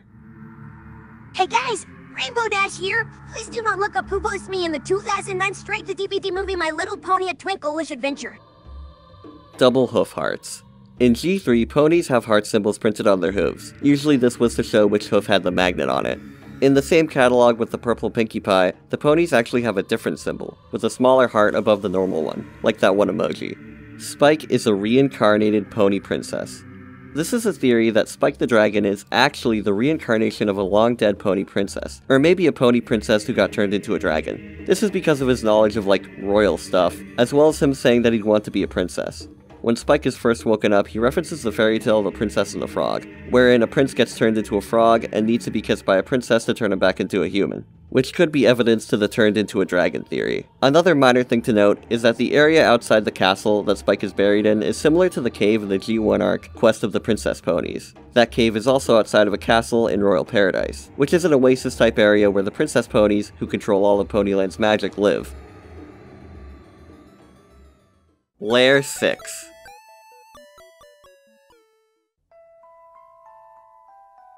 I forgot to write anything for the intro to this layer, so let's get right into it. Ponyland is a communist utopia. Disclaimer, I'm not endorsing any specific ideologies with this entry, I just thought it was an interesting theory. The International Workers' Press describes the idea of communism as a classless, moneyless, stateless society. Throughout G3, we can see that the ponies don't have any form of currency. Never in G3 are any of the ponies charged for any of the goods and or services throughout Ponyville. Examples include the bakery and salon in A Charming Birthday and Princess Promenade respectively. There seems to be no distinction between the common pony and those seemingly at a higher social status. The Crystal Princesses are nothing but figureheads with no real political power who are appointed temporarily. Same goes for things like certain ponies being in charge of certain ceremonies. In the Princess Promenade, Wisteria rejects the idea of ruling over other ponies, and everyone is declared as equal. There's essentially no government in any of the pony societies. The only thing separating the Pegasus homeland of Butterfly Island from the Earth Pony homeland of Ponyville and the Unicorn homeland of Unicornia is distance. Many of the specials include the idea of uniting all three different kinds of ponies. The world in G3, as a result, could be seen by some viewers as the ideal communist society. Made in response to Barbie straight-to-DVD movies. In the 80s and into the 90s, if you wanted to sell a toy, you'd put a cartoon on TV. In the 2000s, it was different. The emerging market for DVDs led a lot of toy companies to produce straight-to-video tie-ins instead of investing the money in a full TV series. American Girl, Bionicle, Bratz, Strawberry Shortcake, Care Bears, and most notably, Barbie. As you can tell, most of these are girls' aisle toys. The first MLP special in the G3 series, A Charming Birthday, was released in 2003. 2 years after the first in the CGI Barbie series, which came out in 2001. Plans for G3 media were made before this point, but we'll be talking about that pretty soon. The Breezy Hive Mind. This is a theory that all of the breezes that we see in the Princess Promenade and Runaway Rainbow are part of a subconscious hive mind, because, you know, they're bugs. A big piece of evidence for this theory is the running gag of them doing everything together. Also, how they'll rub their antennas together when they figure something out. Almost like they're communicating information to the rest of the hive. Core 7 represents 7 deadly sins. Oh my god, this again. If you couldn't tell already, the iceberg is kind of bare in some sections. I really had to go digging for info to fill a lot of these out. Just like the Tails one, I put this one in here because it sounds like one of those spooky iceberg things. Icebergs in general, though, have sort of shifted away from that to talking about real information and more interesting theories that make you think. It's a double-edged sword, because that means while you do have a lot of icebergs where people have to actually dig up interesting info, you also have ones that aren't mysterious or creepy at all, and just really boring. That goes in both ways though, because if all the creepy stuff is the same in everyone, it can get really boring too. I don't know. That was the big appeal of the Mario 64 one to some people, and I miss when iceberg videos weren't just a 2020 equivalent to a top 10 list. It was a new format for both genuinely interesting trivia and creepy stuff to be combined in one video. I love videos about both of those things, so it's the perfect format for people like me. The better ones are so long and dense too. You can watch or listen to them while playing a game or drawing or taking a walk or whatever. Such a rich experience. But now, you know what I hate about newer iceberg videos, or just all iceberg videos? When the person who's talking doesn't stay on topic. G5 is a G3 remake. It always comes back to Chris Chan, huh? Well, not really. While G5 is a G3 remake might sound like somebody coping with G5 coming out by dunking on it, the statement actually holds some ground. Consider my theory I proposed in the second My Little Pony Iceberg. That theory states that G4 is part of a branching timeline that ends with G3 in one instance. In that theory, the Pegasus, Unicorn, and Earth ponies coming to live together in G3 was after thousands of years of fallout from the bad ending of G4. And what's G5 about?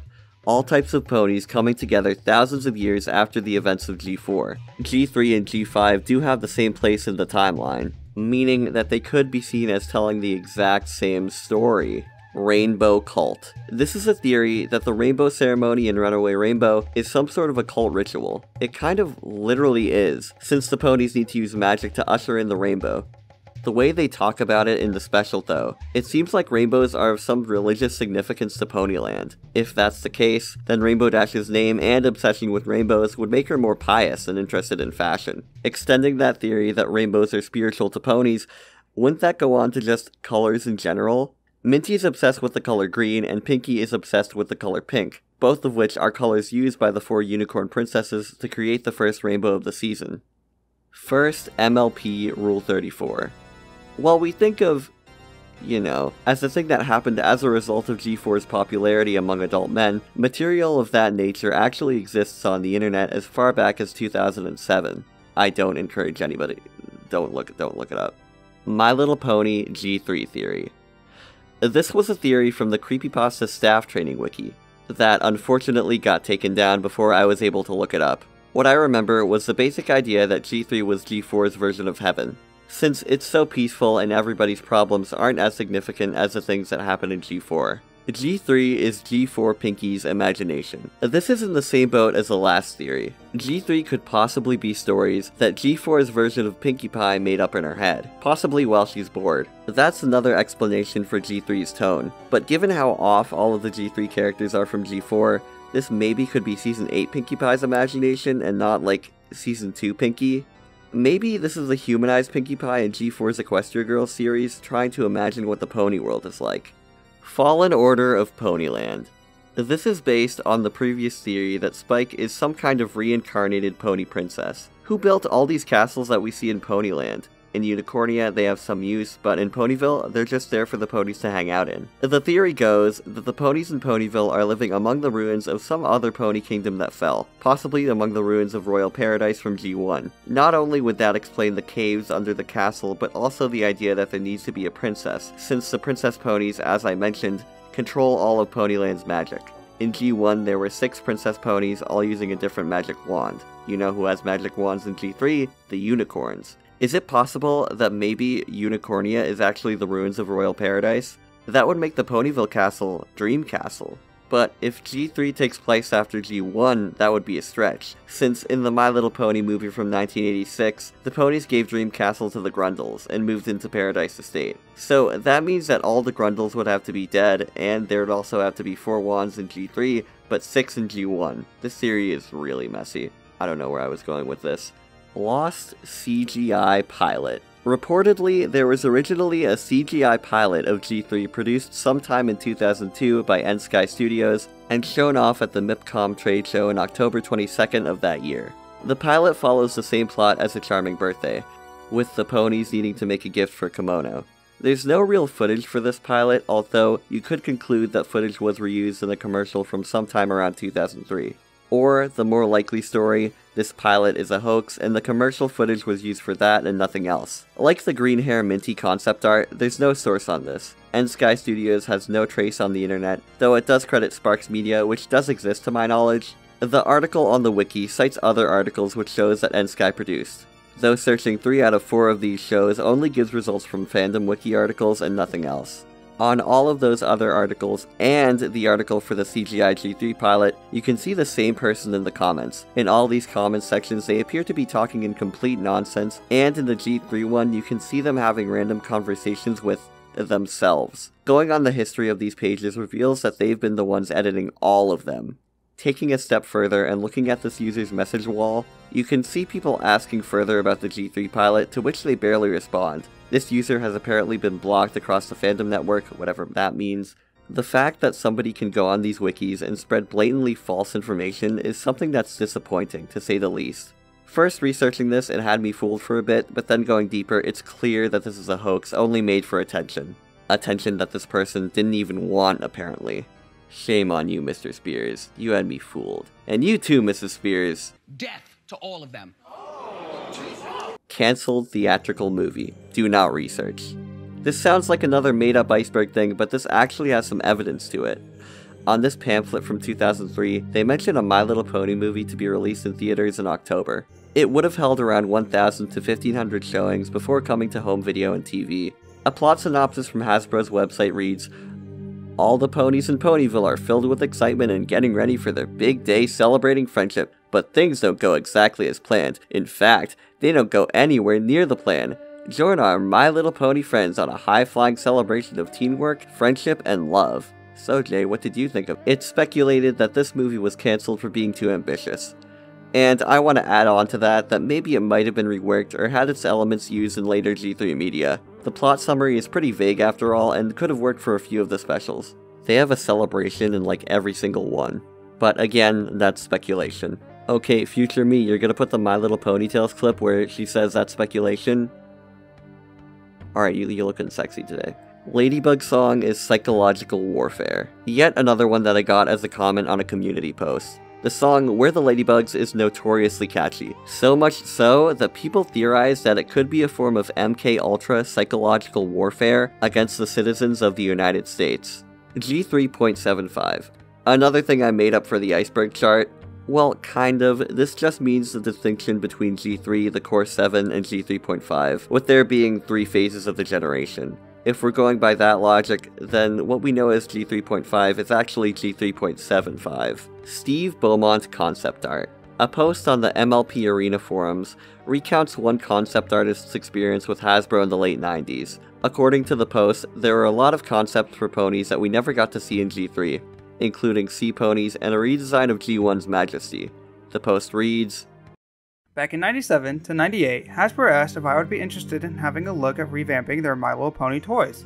Well, not just the toys, but to redevelop the look of the ponies. At the time, Japanese animation was already influencing the style of Western animation, so I went off in that direction. This was flat out rejected as it was considered too much of a departure at the time, so I decided to just simply modify the look of the ponies from the current style at the time. The feedback from Hasbro was that they needed to have more edge. I then produced a series of sketches, one of which is shown above, Majesty. Hasbro wasn't sure, but one of the marketing team asked me to look at developing some ideas for one of the collector's pieces. I threw in some iconic film suggestions, such as Edward Scissorhands. They couldn't do these due to the cost implications of buying the rights to the characters, but the sketches were well received, so they asked me to look at similar themes that had no copyright. This is what got me into trouble with Hasbro. For the limited edition collector's pieces, they wanted something a little edgy. I was asked to take it as far as I can. Just run with it. My 80s throwback My Little Goth Pony raised a few eyebrows, but it was My Little Fetish Pony that closed the door at Hasbro. I did get paid though, so it's not a complete tragedy. I'd be showing you more of these, except the website that I was linked to needed me to log in to see the photos, so I did, then it booted me back to the home page, so I went back to the link I got, but it needed me to log in, so I logged in and it booted me back to the home page. That's a shame, because this art is super nice. And now that it's brought up, I can really see the anime influence that not only did he go for here, but that G3 would envelop into its style. I mean, look at these eyes. Yet again, I'll be linking to the post so that people in the description can read it, and maybe actually see all of the pictures.